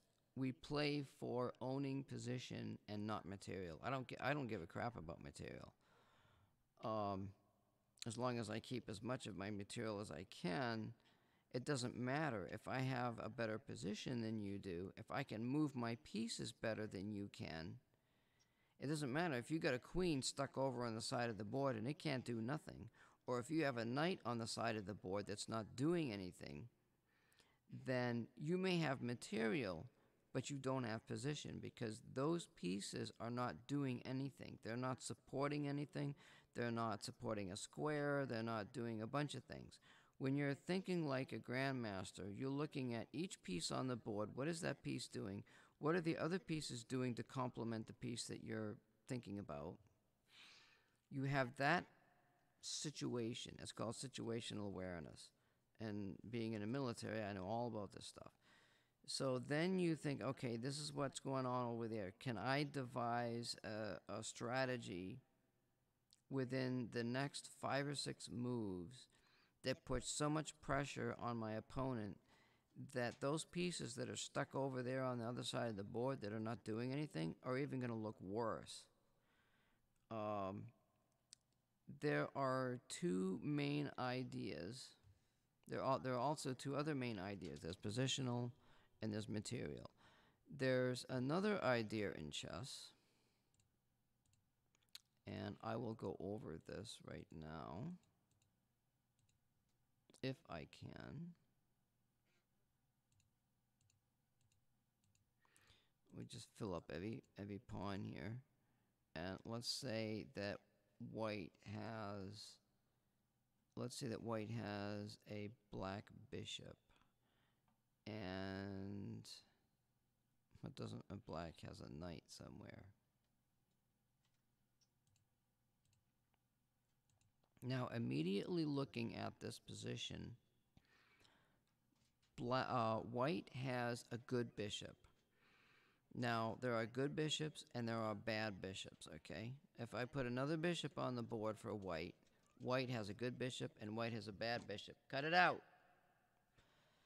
White's bad bishop is the light-colored bishop because it can't go anywhere.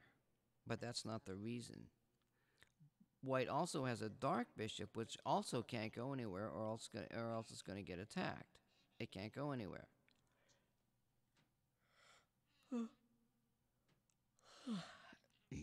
However, white's dark bishop is actually the good bishop because it can attack the opponent's pawns.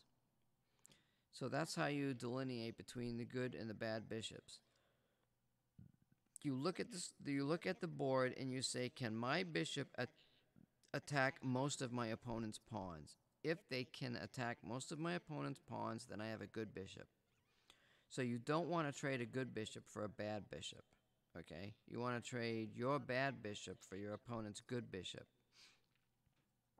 If you have 2 bishops of the same color on each side of the board, it's going to lead into a draw. If you have opposite colored bishops on either side of the board, it could be a win. However, the side that's in the win must have the good bishop. If the side that wants to win is the bad bishop, then it could be a draw. So, now in this particular case, we have a knight on black side of the board, and not even looking at the board, black's position is better because it's closed. This is a closed position. However, black has a knight. Knights work best in closed positions. If these pawns weren't there or something, black could get a knight here, or black could get a knight, down in here, and attack. Let's say that pawn was there, and black had a knight here. He could take his knight, attack this pawn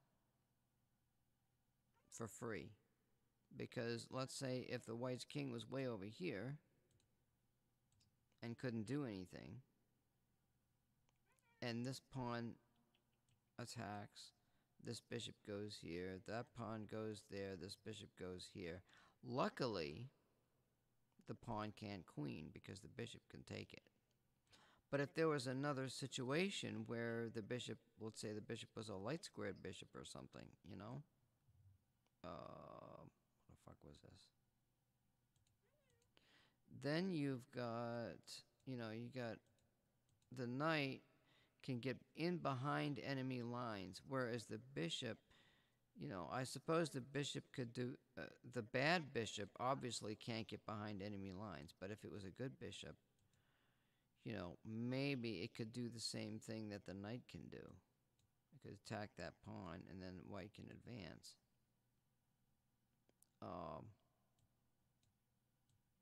So it seems like there's tactics for both sides.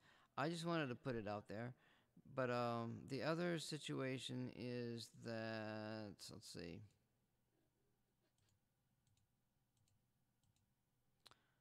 Black can put a knight. I'm not seeing the position that I like here.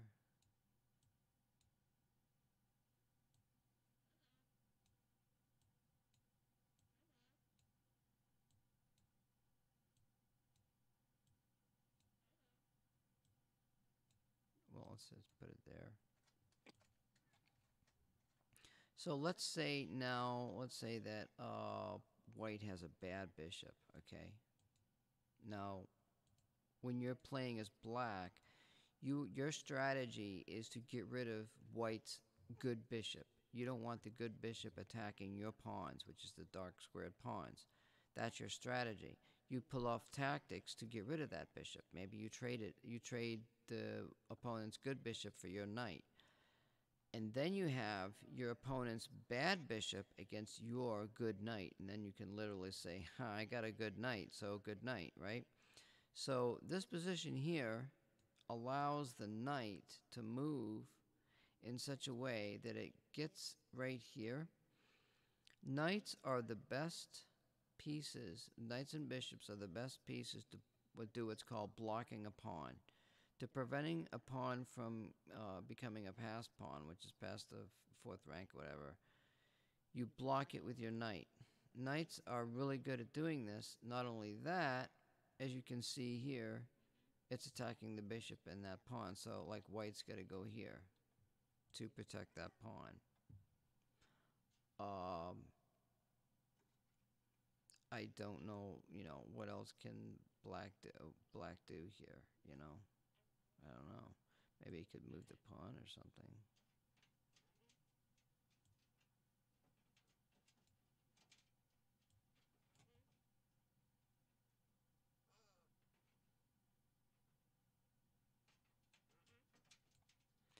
But still, white can't get in there. And, maybe black can work back and forth and try to get a king in here or something. I just wanted to show you the position where the knight was guarded by these two pawns. It's not a typical position, but something similar to that might be, let's see.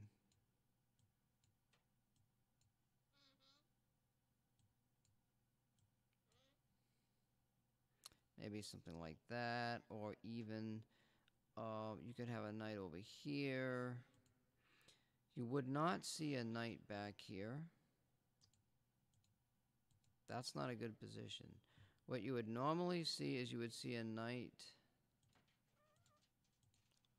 being protected by a pawn, and you would not see a knight over on the side of the board. Even the second rank or the second file over, you would not see a knight there either, most of the time. Most of the time, it's either in the third rank, third through fifth, or whatever the number is. That's a good position for a knight. That's okay. So, a strategy is using a knight to block a pawn. So in this case, maybe black didn't want the f pawn to advance, so he moved his knight here. He's prevented this pawn from causing any problems, and now black can go on about his business and do, whatever. So the other thing what they're talking about here on this game, they're showing a position. When you have more space, it is usually a good idea to avoid exchanges. That's rule number 1. Rule number 2, if you have less space, an exchange or two will give the rest of your pieces more room to move about. Rule number 3, a spatial plus is a permanent long-term advantage. You don't have to be in any hurry to utilize it. Take your time and let the opponent stew in his own juices. That was a rated 1700 game there. Let me see what else I've got. So that's why I marked that, because that's... So you've got development and initiative. I just lost a fucking piece of paper down there. There's tempo, there's, exchanging. There's exchanging pieces. So let's say if you have, let's say there's a bishop here. And white wants to do some stupid shit or whatever. White's bishop's a bad bishop. Well, it's a good bishop in this case. You wouldn't trade,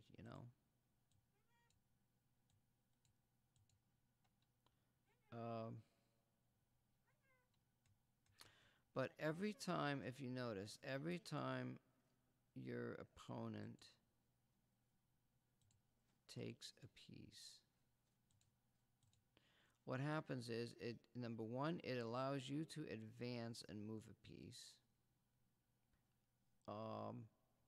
It does give you tempo, which basically gives you the chance to advance, move a piece. He's done that.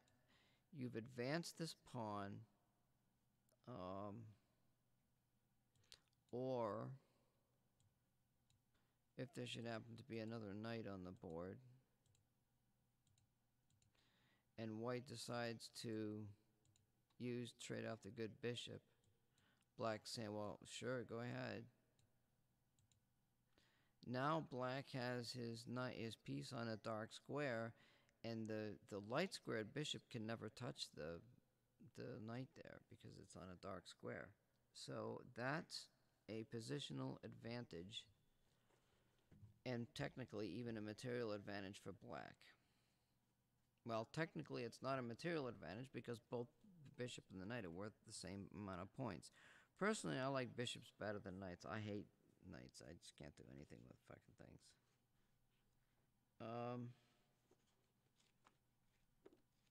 So yeah, there's a whole section on material. Talks about rules of space there. Rules of the center. Okay, here, this book is by International Master Jeremy Silman. Now, he does say, which is kind of my thinking, bishops really are better than knights in a pawn race situations. It was demonstrated to Kaplan, and then in 1850 found out also.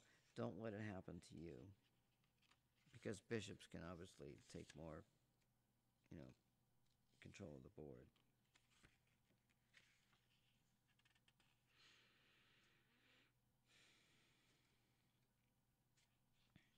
Now, here's another thing. You don't want to advance your pawns too early. Acquisition of the center, territory, and space. Every chess player is attracted to beautiful combinations and razor-sharp kingside tactics. This attraction makes us want to emulate the great attacking masters, and as a result, we study games by Kasparov, Alekhine, and Tal. Though this ability to calculate is invaluable, and at least a basic understanding of the mechanics of attack is imperative, the positional elements of chess tend to be ignored by the legions of amateurs that love the game. Why?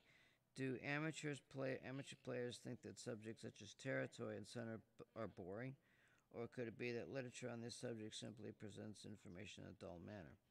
Whatever the reason for this relative ignorance might be, most amateurs don't have a clue about the proper use of space advantage or a full pawn center. Instead, they constantly look for forcing continuations, which, yeah, I do look for forcing, aimed at the enemy king, and once they give themselves a green light, they will start a completely unjustified attack, or even worse, just to tight and do nothing at all. Personally, I like nothing more than to create a large pawn center and squeeze my opponent to death in its space-gaining coils. After the game, the poor victim often has a glazed look in his eyes. He knows he lost badly, but is not quite sure why.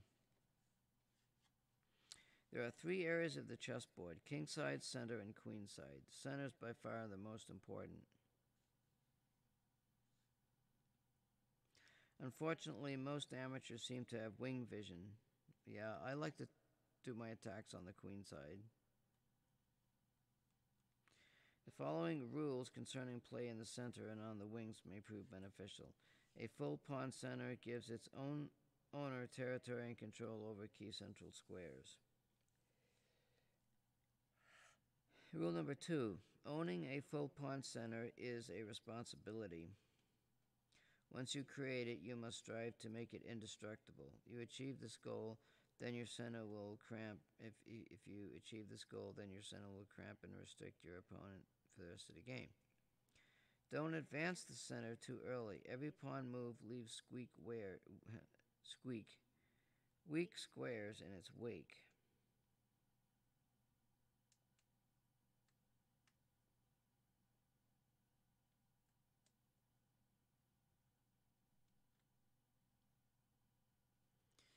Here's an example of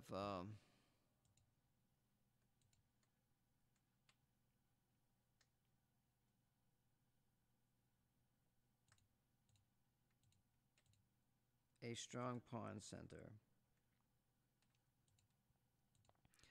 So here the knight's blocked.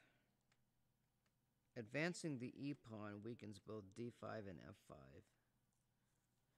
Notice how the black knight cannot advance because of the white center. Even after such a knight would still be unable to find an advanced central post. However, if white were to advance the center e4 to e5, then the d4 and d5 f5 squares are suddenly available to the tormented horse. So in other words, if this guy moves here, then the knight can either go there or over there, type of thing. If your opponent has created a full pawn center, you must strive to attack it. This creates a battle of philosophies. He is telling you it is strong. You are telling him that it's a target. One of the most common cases of allowing a strong center in order to attack it comes about in the Alekhines defense.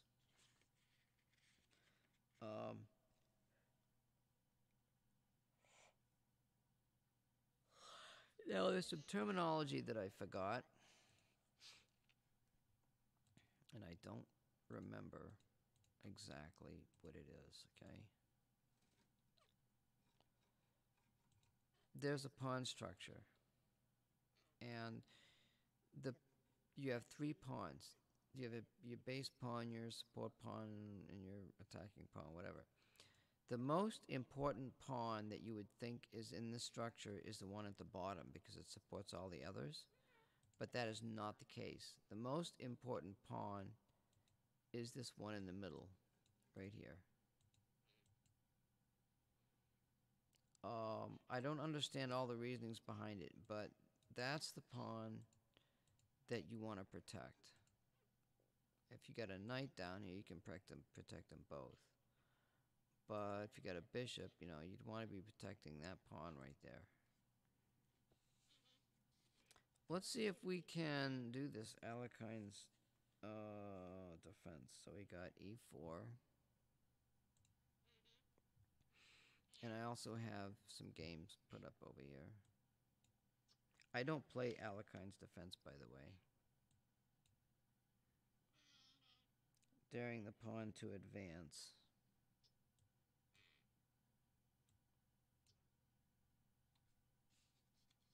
So this is talking about your pawn center structure and that sort of thing.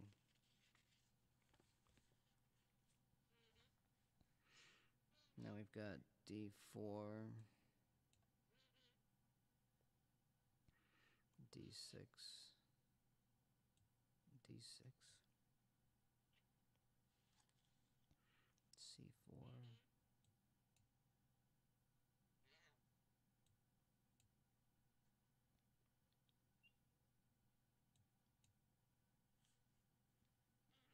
White grabs all the central space he can, decaptures E. Now I'm running the moves from the book. I'm not looking at the moves in the game on that list.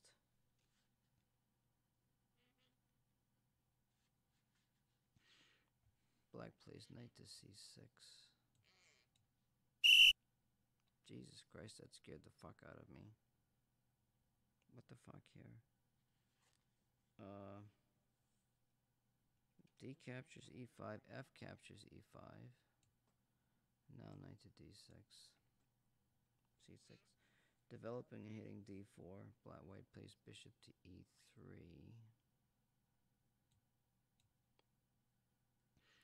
The immediate knight f3 would have allowed black to intensify the pressure with bishop to g4.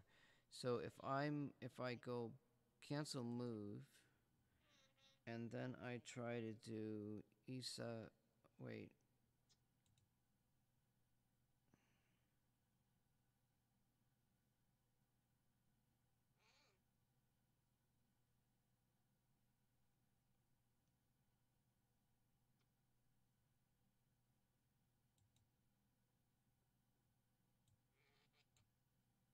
I'm not able to do variations here. I don't know why. This is a newer Fritz, and I haven't played with this. I want to do a variation. See, all I'm doing something. I'm doing openings book. I'm not doing notation or something. I don't know what the fuck I'm doing. What am I doing? Wait a minute. Let me back this.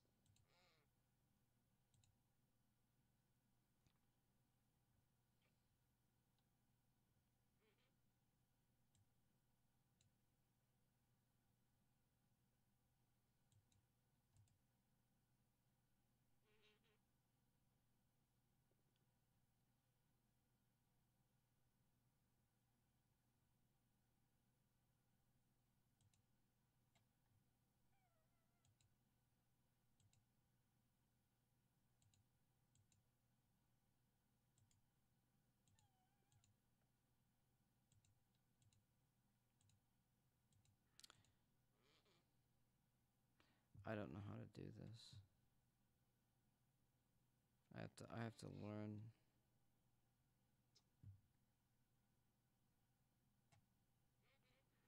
I don't know where to back up the game here. All I have is cancel move. Fuck it anyway, I don't know.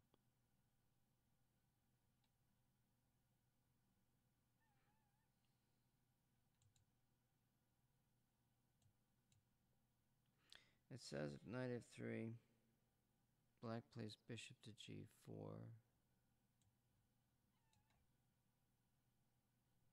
I'll just go back to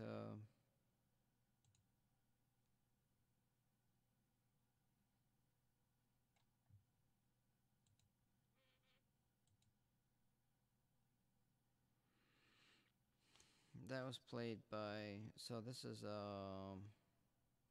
bishop at e3 is a better move. It says 70%, like more games, 86 games versus 7 have played this other move.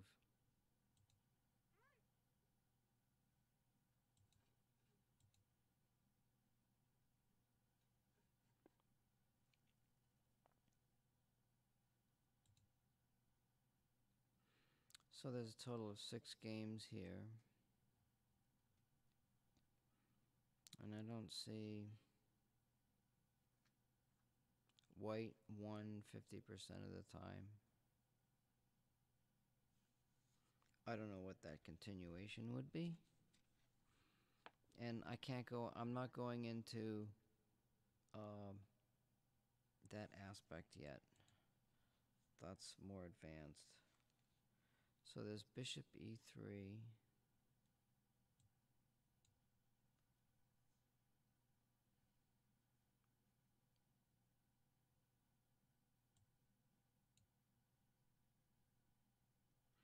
Black wants to play e6, but he doesn't want to block in his light squared bishop.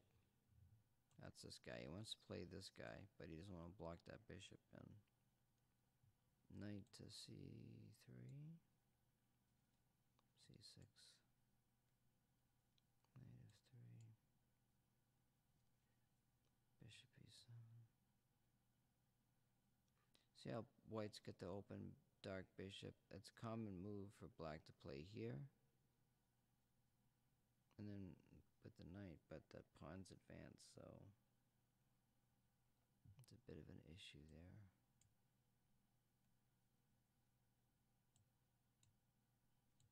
Castling early in the game.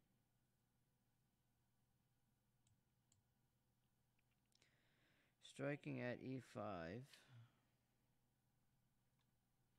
and forcing white to trade off his most cramping pawn.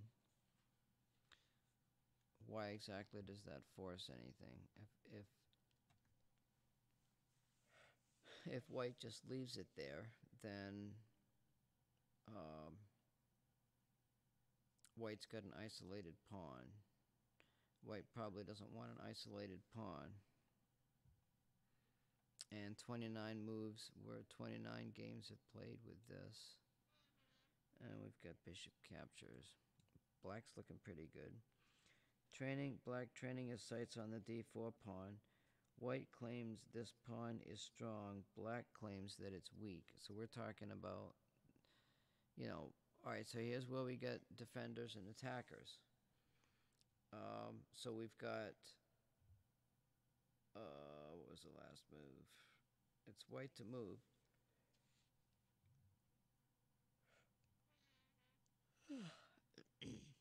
If black wanted to attack the pawn, he'd have to have like another knight on it or something.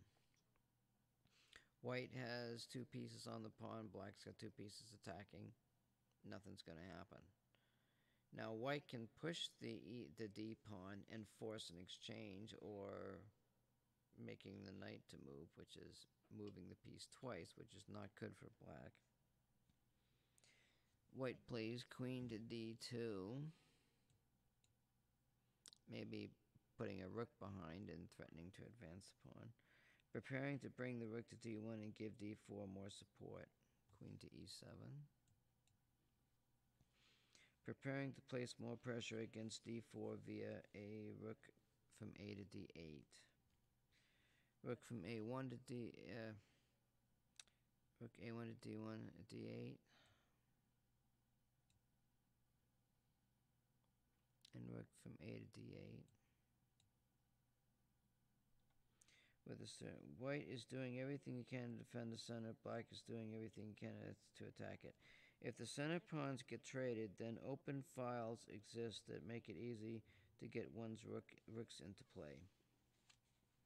And there's a variation of the Caro-Kann defense where the c pawn is exchanged, leaving black's c file open.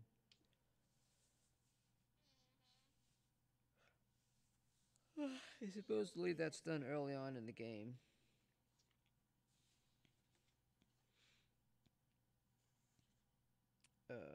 Then they're showing another game here. e4, e6, d4, d5.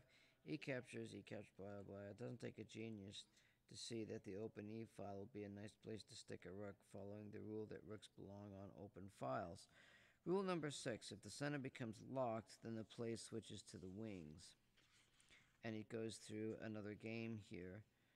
It's easy to see that the center is a dead zone. All the play will have to take place on the sides of the board. With a closed center, I guess that's the end of that. With a closed center, you know which wing to play on by noting the direction that your pawns point. The pawns point to the area where you have more space, and that is the side you want to control. Maybe white's pawns have more space on the queen side. And also, looking at this position, it looks like black has an isolated pawn.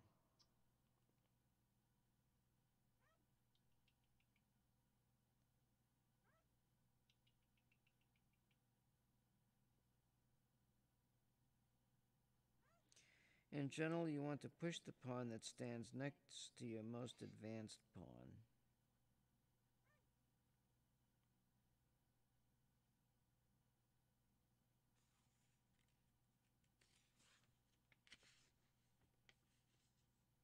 Rule number 8. A wide open center allows you to attack with pieces. A closed center generally means that you must attack with pawns.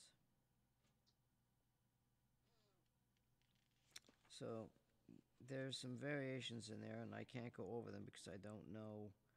I don't have it set up for variations. Now, I don't, let's see, can I cancel? I can cancel all the moves that were shown in the book. And we can look at the opening play.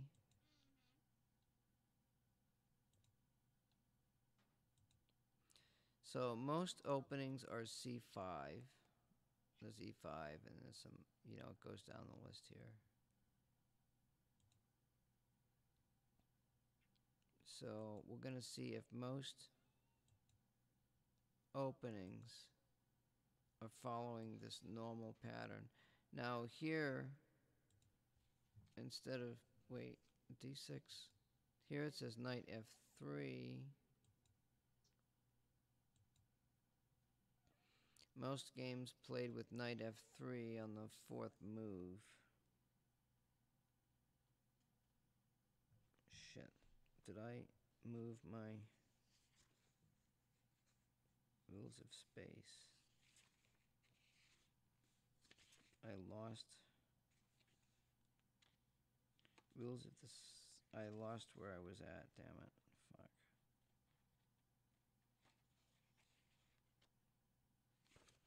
Oh, god damn it. Where the hell did I put that? 2.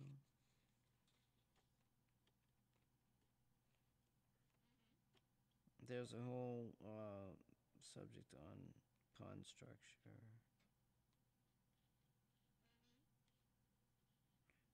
My bird agrees with me.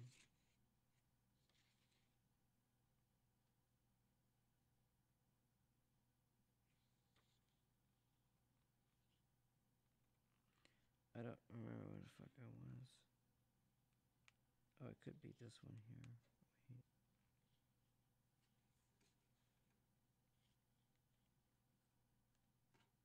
Wait. Shit.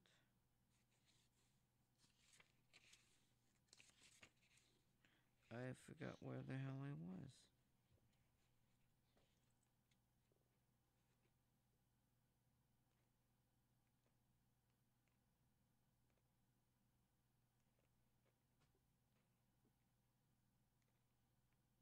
I'm very tired.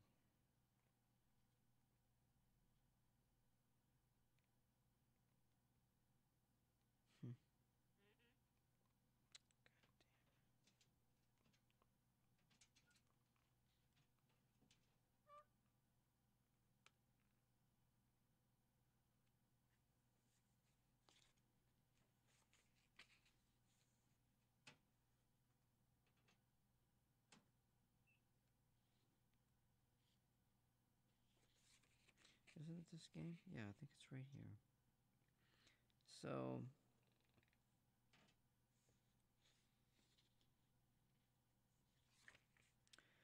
most moves are played, like 3 times as many moves are played with knight F4, knight F3 on the 4th move.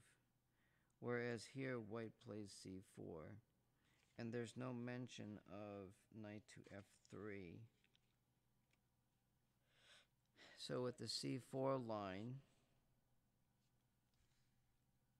then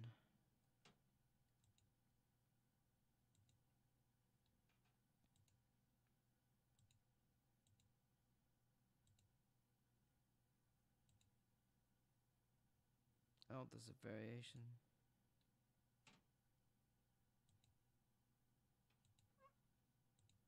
I don't even know how the hell I got there.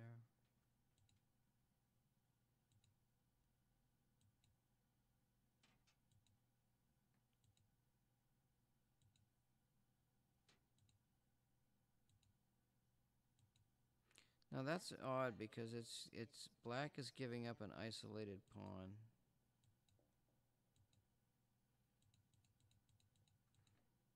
Why would black? You see, what happens is when black pushed the f pawn, it left the e pawn weak and isolated.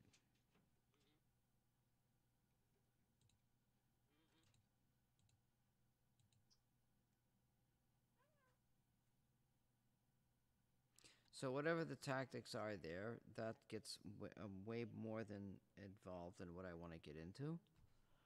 Um, and I don't even know what relevance there's. Both sides have pretty much equal amount of space. So that just goes into the center. I mean, this book right here, The Amateur's Mind, is about almost 2 inches thick, and it goes into a lot of other things. It talks about material advantage. It talks about position. It talks about your pawn structure. Um,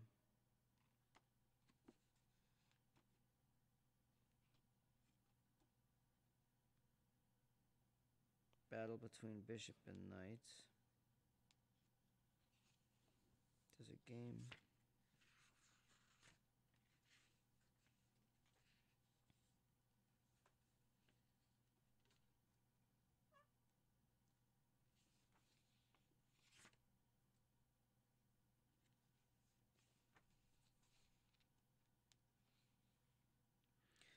So what happens in this book is he's teaching, he's trying to get players that are low rated to, like this is a 1,000 rated player, and he's talking about moves.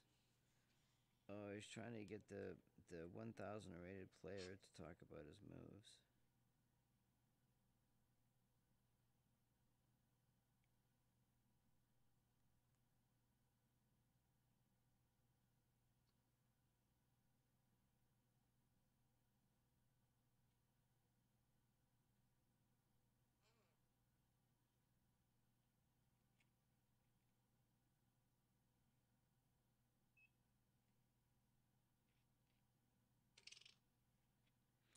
See, it talks about due to state imbalances, white will use the Steinitz rule to make knights ineffective by taking away their advanced support points. Stuff like that. That's very advanced.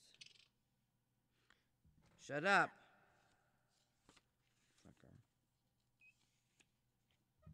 No.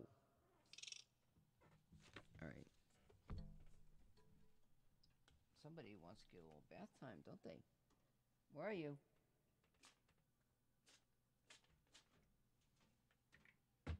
Told you, I said no.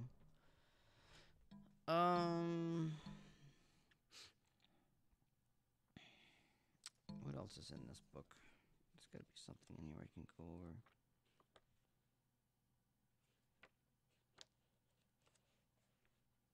Development and initiative. I wonder if there's something in there. Development. Rule number 1. A lead in development usually means that you must start some sort of aggressive act. Quiet play puts no pressure on the opponent and will allow him to get the rest of his forces out.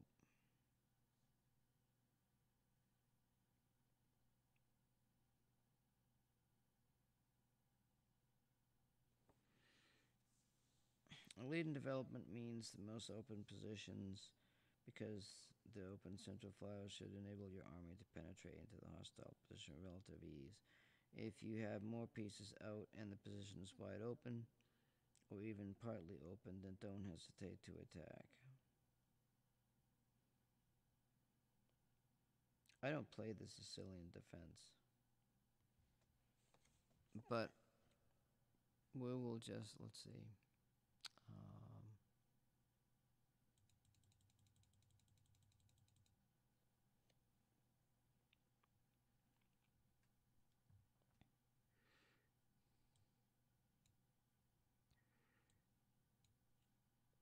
Wait a minute, how many, where's C5? So most of the openings are C5. I don't play it because there's way too many variations and trust me, you don't want to. You don't even want to go there. Really, don't win the Sicilian. That's just very. It's not good for your health.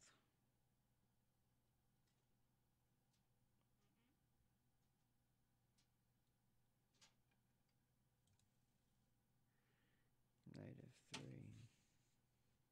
d6, bishop f5 check. Now you can see there, d4 is a more popular, but we're going to go by the numbers that are in the book here. The line remains popular at all levels of competition. Yeah, I'm sure.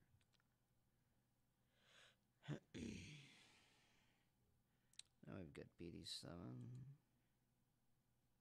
Bishop captures. Queen captures. Now we've got c4. Black can win a pawn with a greedy but overly risky queen to g4.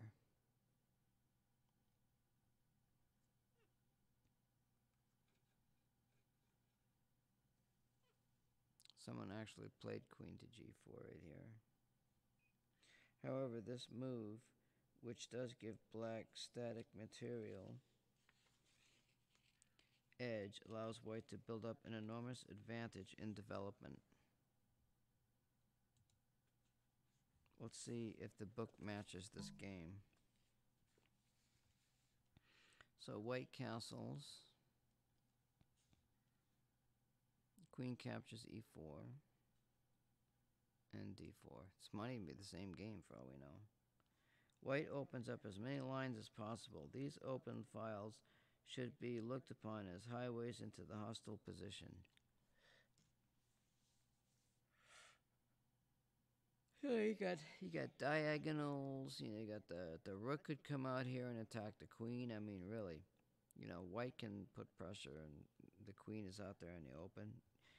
That's another rule. I never play that queen early in the game, even if it leads to. Now here we're talking. Okay, so black's got a pawn. He's a pawn up, but black's position is such that black has a queen out in the middle of the board, and that thing's going to get harassed right and left.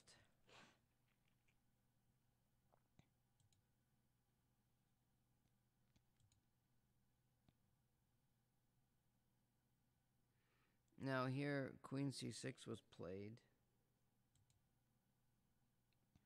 Then we've got knight captures d4. Queen captures c4 is a questionable move. White to play and attack like mad. So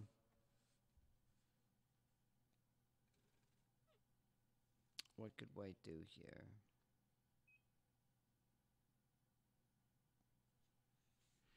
Black's last two moves gave him a 2-pawn advantage. However, few things in life are free, and the suicidal capture gives white more development and more open lines. If you are the defender in such positions, remember that it is rarely a good idea to open lines if your king is still in the center. White plays knight to a3, which looks like it's even this game or something. From this point on, white will play with threats and never allow his opponent to bring his lazy troops out. Queen to c8. It looks like it's the same game here. Knight from a to b5.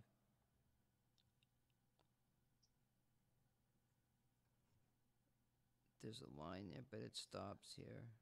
Let me see.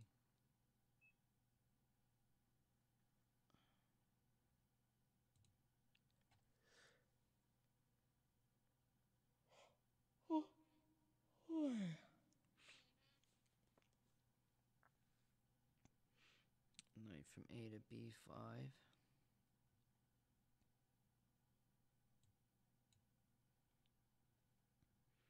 Threatening knight captures d6. Because the pawn is protecting that is pinned. So we were talking about those pins earlier. So is that really defended? The answer is no, it's not, because it can't move. The king could move out of the way, then it would be defended, but I don't think it's a good idea. So now you can see, look at all the open space here that white has. Black is totally constricted here. This is madness. Black plays queen to d7. White answers the obvious e6 with knight to f5.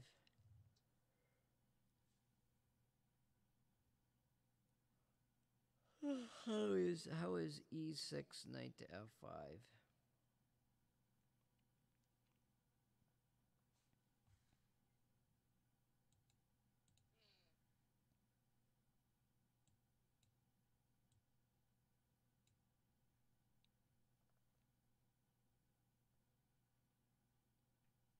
Oh, because that pawn is still pinned.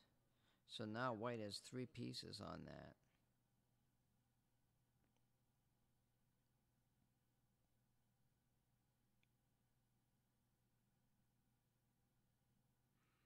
The engine's suggesting queen to d7.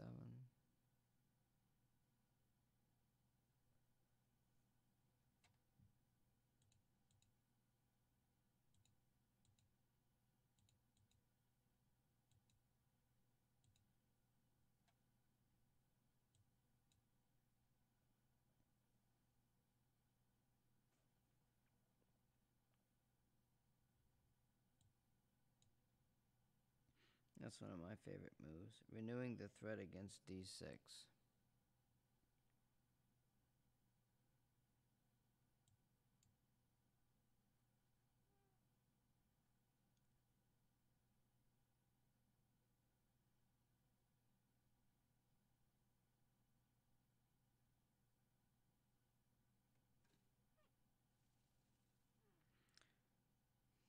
Now, bishop captures.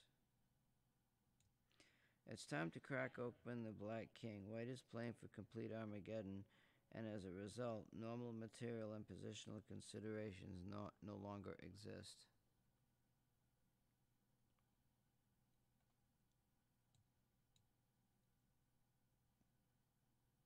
Rook captures.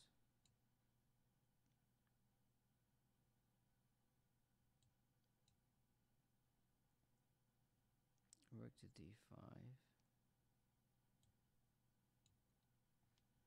That's odd. So why can't black just take the rook? Oh, because that would be a royal fork.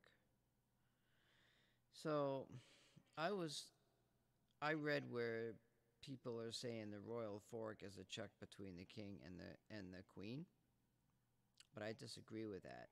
A royal fork, and I actually had this in one of my games, is a check with the king, queen, and rook.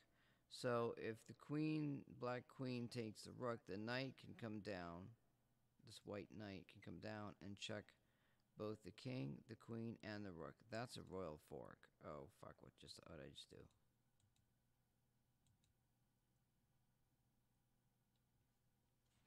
There's a move. Oh, alright, so black is not given a moment's rest. Queen goes to c8.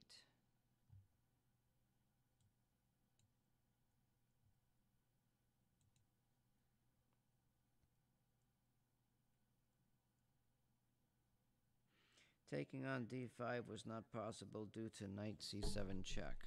Yeah, we saw that. Knight to f5. Another fork is threatened on d6.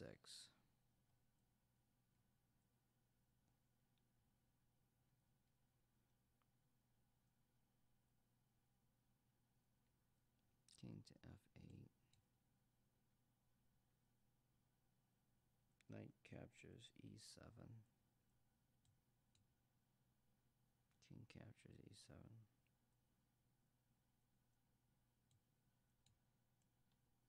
Mate follows. If knight captures on e7, there's a checkmate. Because now you're looking at the square d8. d8 is attacked 2 times. and it's only defended once. So if knight captures, that's check there. Rook to d8 check. I don't know, I guess there's a mate in there somewhere. So after king captures,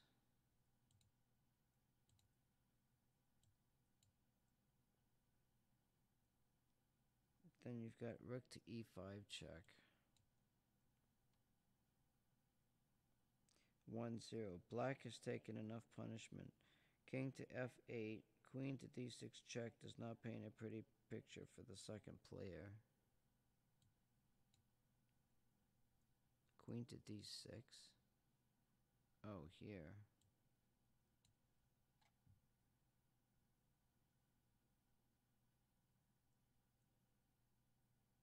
Knight to e7. Queen captures e7 check.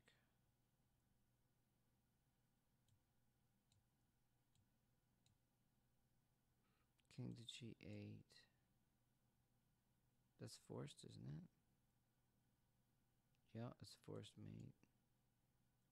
Queen captures. Rook captures. Mate. Holy shit, fuck, you scared the shit out of me. If the enemy king is still in the center and you have a lead in development, consider these factors an invitation to rip the opponent's head off. See what I'm talking about? Bloodlust in this game? I'm telling you.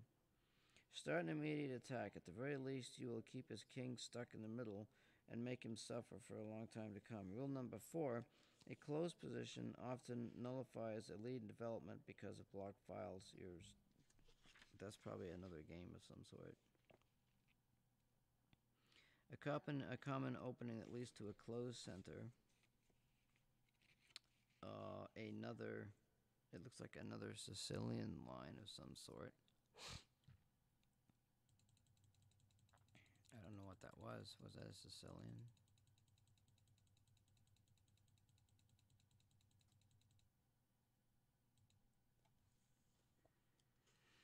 It probably was.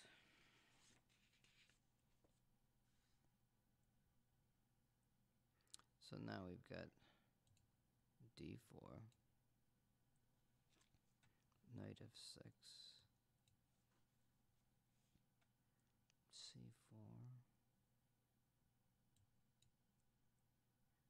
c5. So this is like a transpositional Sicilian defense type of thing, maybe. I don't know. No, see, this is leading towards well, no, the French. Yeah, it's leading towards a French. d5, e5. What the fuck? What? That's what it says.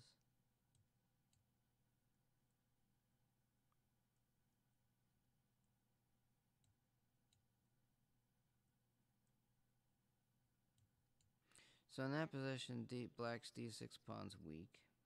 So white already has a plan now. Attack that backwards pawn. Bishop to e7. This line is known as the Chuck Benoni. Bishop d3.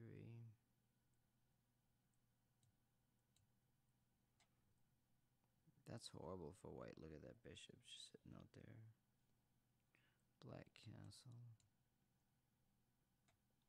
Knight from g to e2.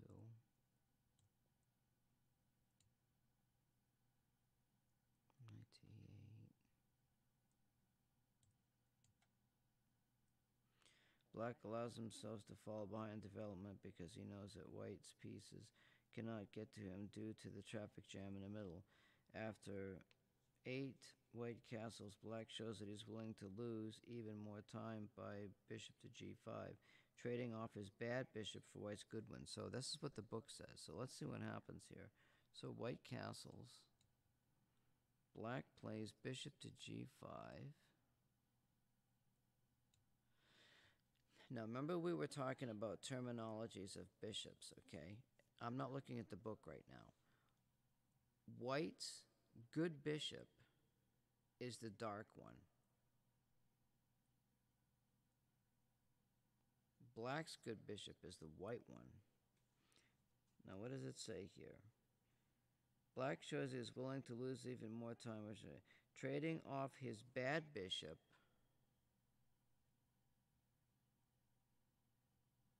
for white's good one. Now, this is incorrect. This is totally incorrect. And this is in a book by an international master, okay? I'm not saying that the guy is lying, okay? Where is the bishop trade? I don't even see where the... Oh, wait, did I make a wrong move? Black shows disdain for development instead accomplishes a good strategic goal, securing nods that he can catch up in development.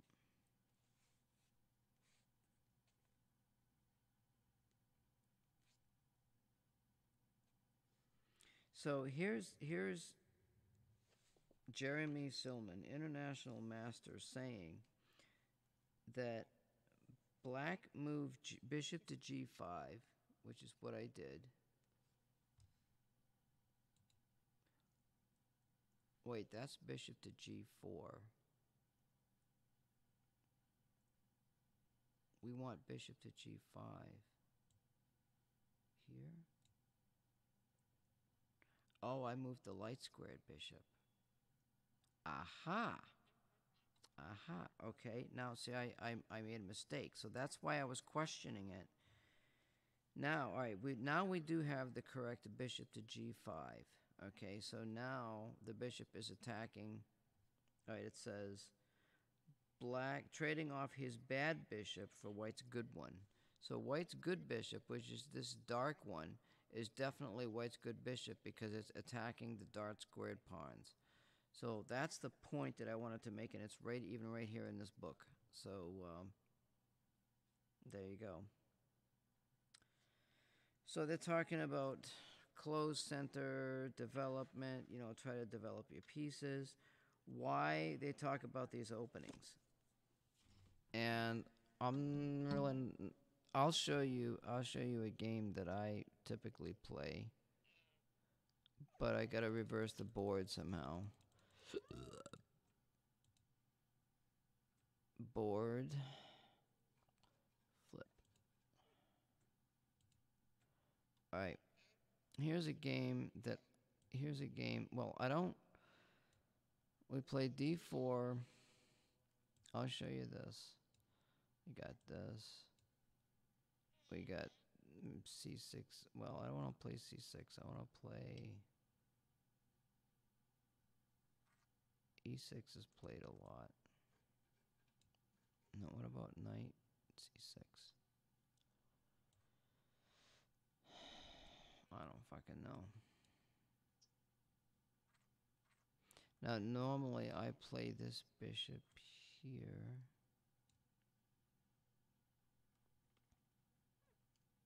c5 is questionable. Knight f6.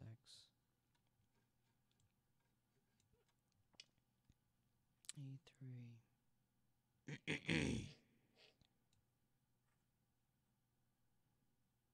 Now, there's knight. I'm going to show you. Let's say if black, for example, I don't really know what he's going to do, but let's say if I play here, black tries to fianchetto this bishop. When black plays this move, okay, I have read where the masters are saying the best move is for white to play bishop to e2, not to play bishop to d3. And also look at black's pawn structure here. Black has all the pawns on the light colored squares. So what this means is that this bishop that I have out here, this dark squared bishop, this needs to be traded for maybe the dark squared bishop. Okay, so whose move is it here? So I could actually even go here.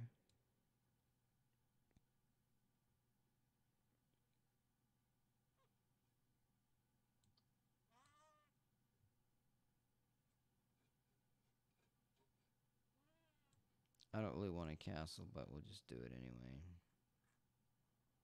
I wanted to show you something. I'm just making really weird moves here.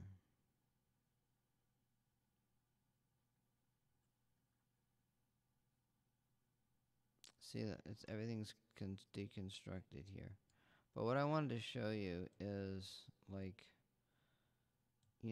white is advancing. This is my favorite game. It's not my typical game because I don't quite play like this, but it's very close. And the idea is that I'm playing with the idea of castling on the king side and making a queen side attack. Most of the higher rated players will play instead something like they'll move the knight back, maybe even trade this. Holy fucking shit, that scared the fuck out of me. What the hell did I fucking do?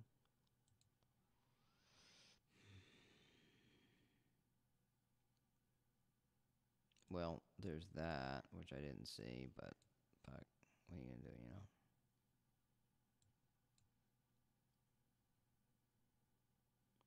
Is that, yeah, there's F4. So, white could attempt to do a kingside pawn storm. And the knight is not on the particular guarding square, which is 3 squares out right there on that space. And because of the fianchettoed bishop, there's this attack line. The idea is, I don't know, I'm just gonna make stupid ass fucking moves. The idea is to play that H pawn, I would just say black is really stupid, and then makes this capture. What the fuck? Oh, here we go. So you've got this. And then say, we get that, and we get maybe this. And say we get that. Yeah, black's trying to do some stupid shit. I mean, you get the idea. Like the rook is on the open file. The bishop's gonna come back. Wait, is it white's move? Yeah, fuck you. Now I've seen games where the rook will sack. That takes. Then you've got a queen here. You could block. Most of the time it just goes back in a corner.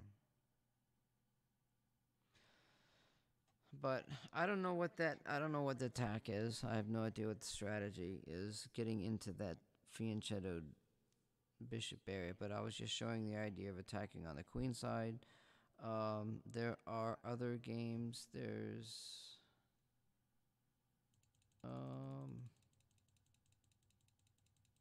I play what's called London System. It's so easy to learn. And the Catalan, I think it is, or something. I don't fucking know. So this is the London. Maybe something like that. Something like that. Knight comes out. I always play the H pawn because I don't want to lose my bishop.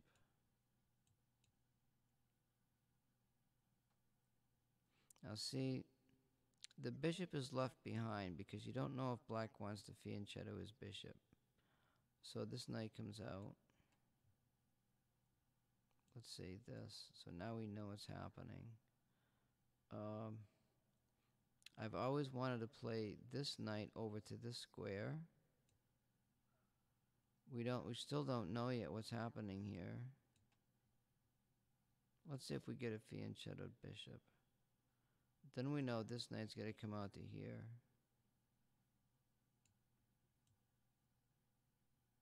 Oh, what the fuck? Wait a minute.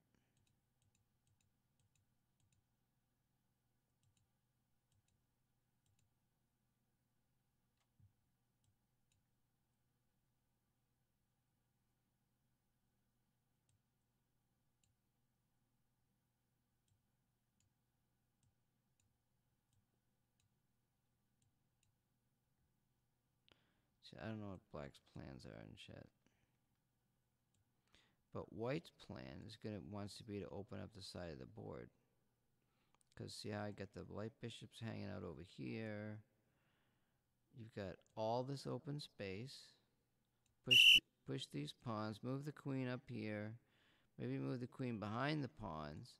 Get the rooks lined up on that outside file. There's a bunch of stuff going on that's easy, you know, easy to figure out.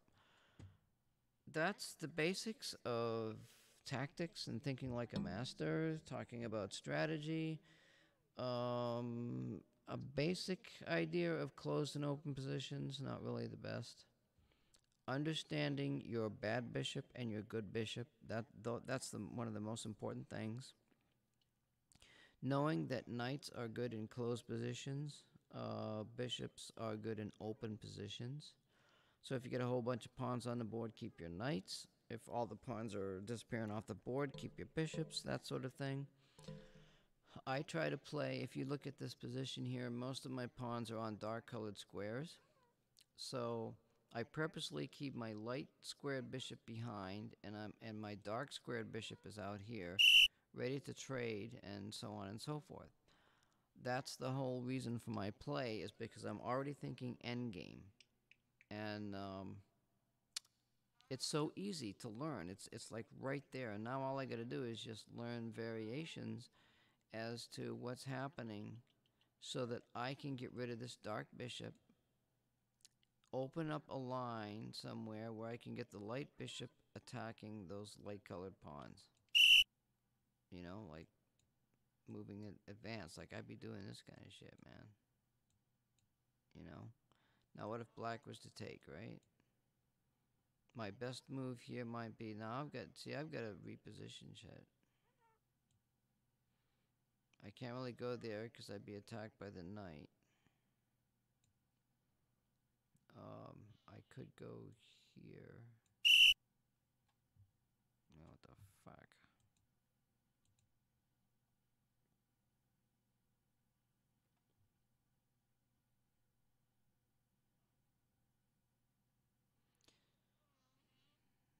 Black could attempt to go here. And if I take, and then this guy comes down, I think that's better for white.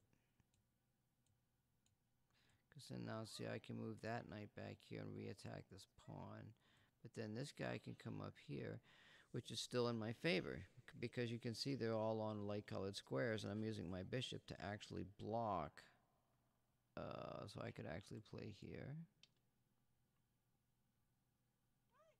Now white's knight is out of position there. The black bishop, you know, black's pieces are constricted here.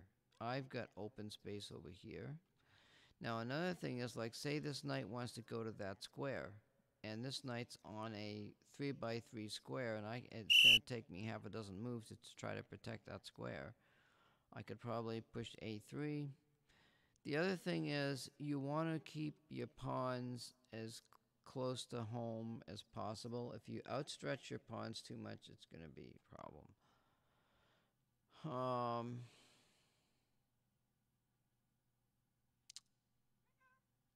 I don't know what else to do here. But I'm definitely tired. But I think I went over a lot of good stuff. I think the most important thing in learning how to play is get a basic idea of your openings. Like I said, I was just playing that London system there.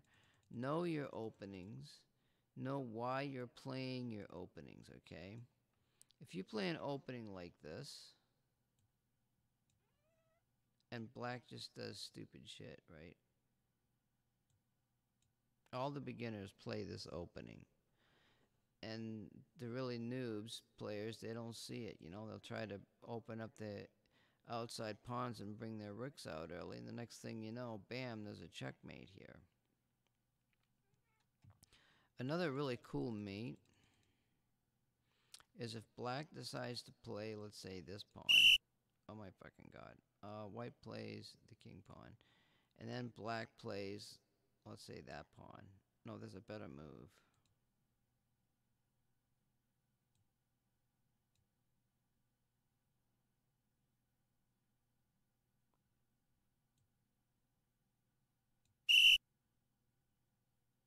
The fuck?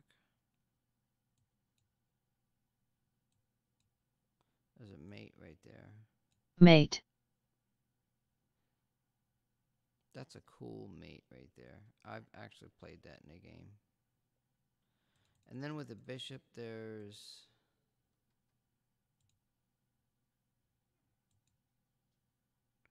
uh shit.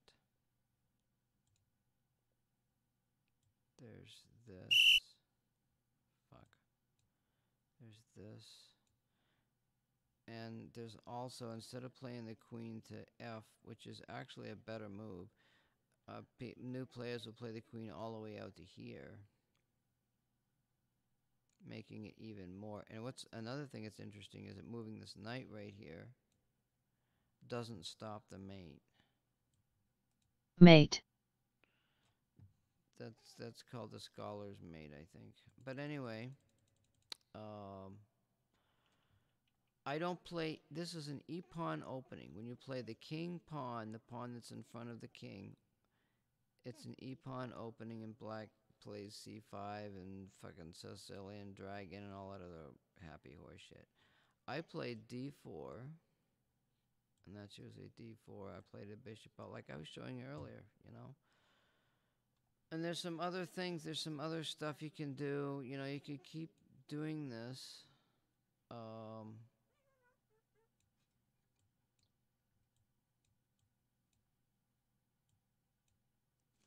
you know, I don't know why that pawn's sitting there. It's just crazy shit.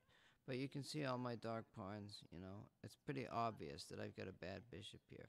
Maybe I should learn my opening such that I don't leave that bad bishop looking so bad at the beginning. Oh, I can't think what else is there. There's it's more like you got to learn your pawn structure, you got to learn uh how to mate your king, you got to learn your skewers, your forks. And now it's like, you know, you got to do all this within a space of 5 or 10 minutes, and you're playing against time and everything. Um, a real chess game is played over the board. It's not played on a computer, and it takes hours. A 90-minute game is like fucking, well, it's 45 minutes aside or something. I mean, an hour and a half sitting there staring at a chessboard. Or now just streaming here for 3 hours looking at the screen. Um, these are reasons why I suggest you not to learn this game. Just forget playing chess. Now with COVID and everything, everything's gone to computer. It's going to be so much worse. Magnus Carlsen was playing a game just recently, and he moved his queen, and he had a mouse slip, and he lost his queen and lost a major game. And we're talking some money, you know, literally could be thousands of dollars in the game. And it's all because of a mouse slip on a computer. I mean, you know. So there's other video games out there, and there's other games, there's other things in life to do. I cannot openly suggest playing chess, but there are people that like to play it. I am willing to be here for those people that are interested in learning the aspects of what it takes to become a master in chess. I am more instructing on you should learn how to play chess from a level of you're going to lose, okay? You can do tons and tons of puzzles. You can do 3 minute games. You can do bullet, lightning, all the fast games. The 5 minute games, 5 and 0, are the best games to play to learn your opening. Get your idea for how you want to learn your openings. If you want to learn Sicilian and dozens of variations of how to play it, including some of the transpositions in there, by all means, that's your bag. You know, I don't teach that. I teach systems for beginner to intermediate players, and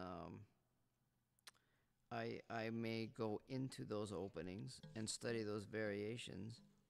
Um, Outside of that, there's reasons for the variations. So then I would go into how to play bishop and bishop endgames, bishop versus knight or bishop versus bishop. Same colored bishop, opposite colored bishop. There's those are endgames, and you need to know those. I need to know those if I want to continue and win my opening. This is my opening. This is my baby. So in order for my baby to work, I need to know the end game and what is it that I'm trying to do. I am trying to pass a pawn to make a queen and win the game that way. I'm not looking for the checkmate up front. Grandmasters, when they play, they don't look for checkmates.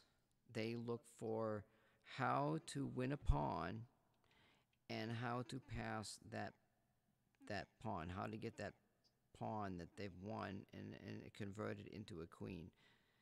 That is thinking like a serious grandmaster and playing chess over the board for hours on end and learning patterns and variations to make that goal come true. Um, I have got a lot of reading material. I've got a Fritz database. As you can see, I've been working here. I've got some information somewhere. I don't know where it is. I'm hoping I can find it and talk about my opening play and that sort of thing. Outside of that, I think I'm done for the night.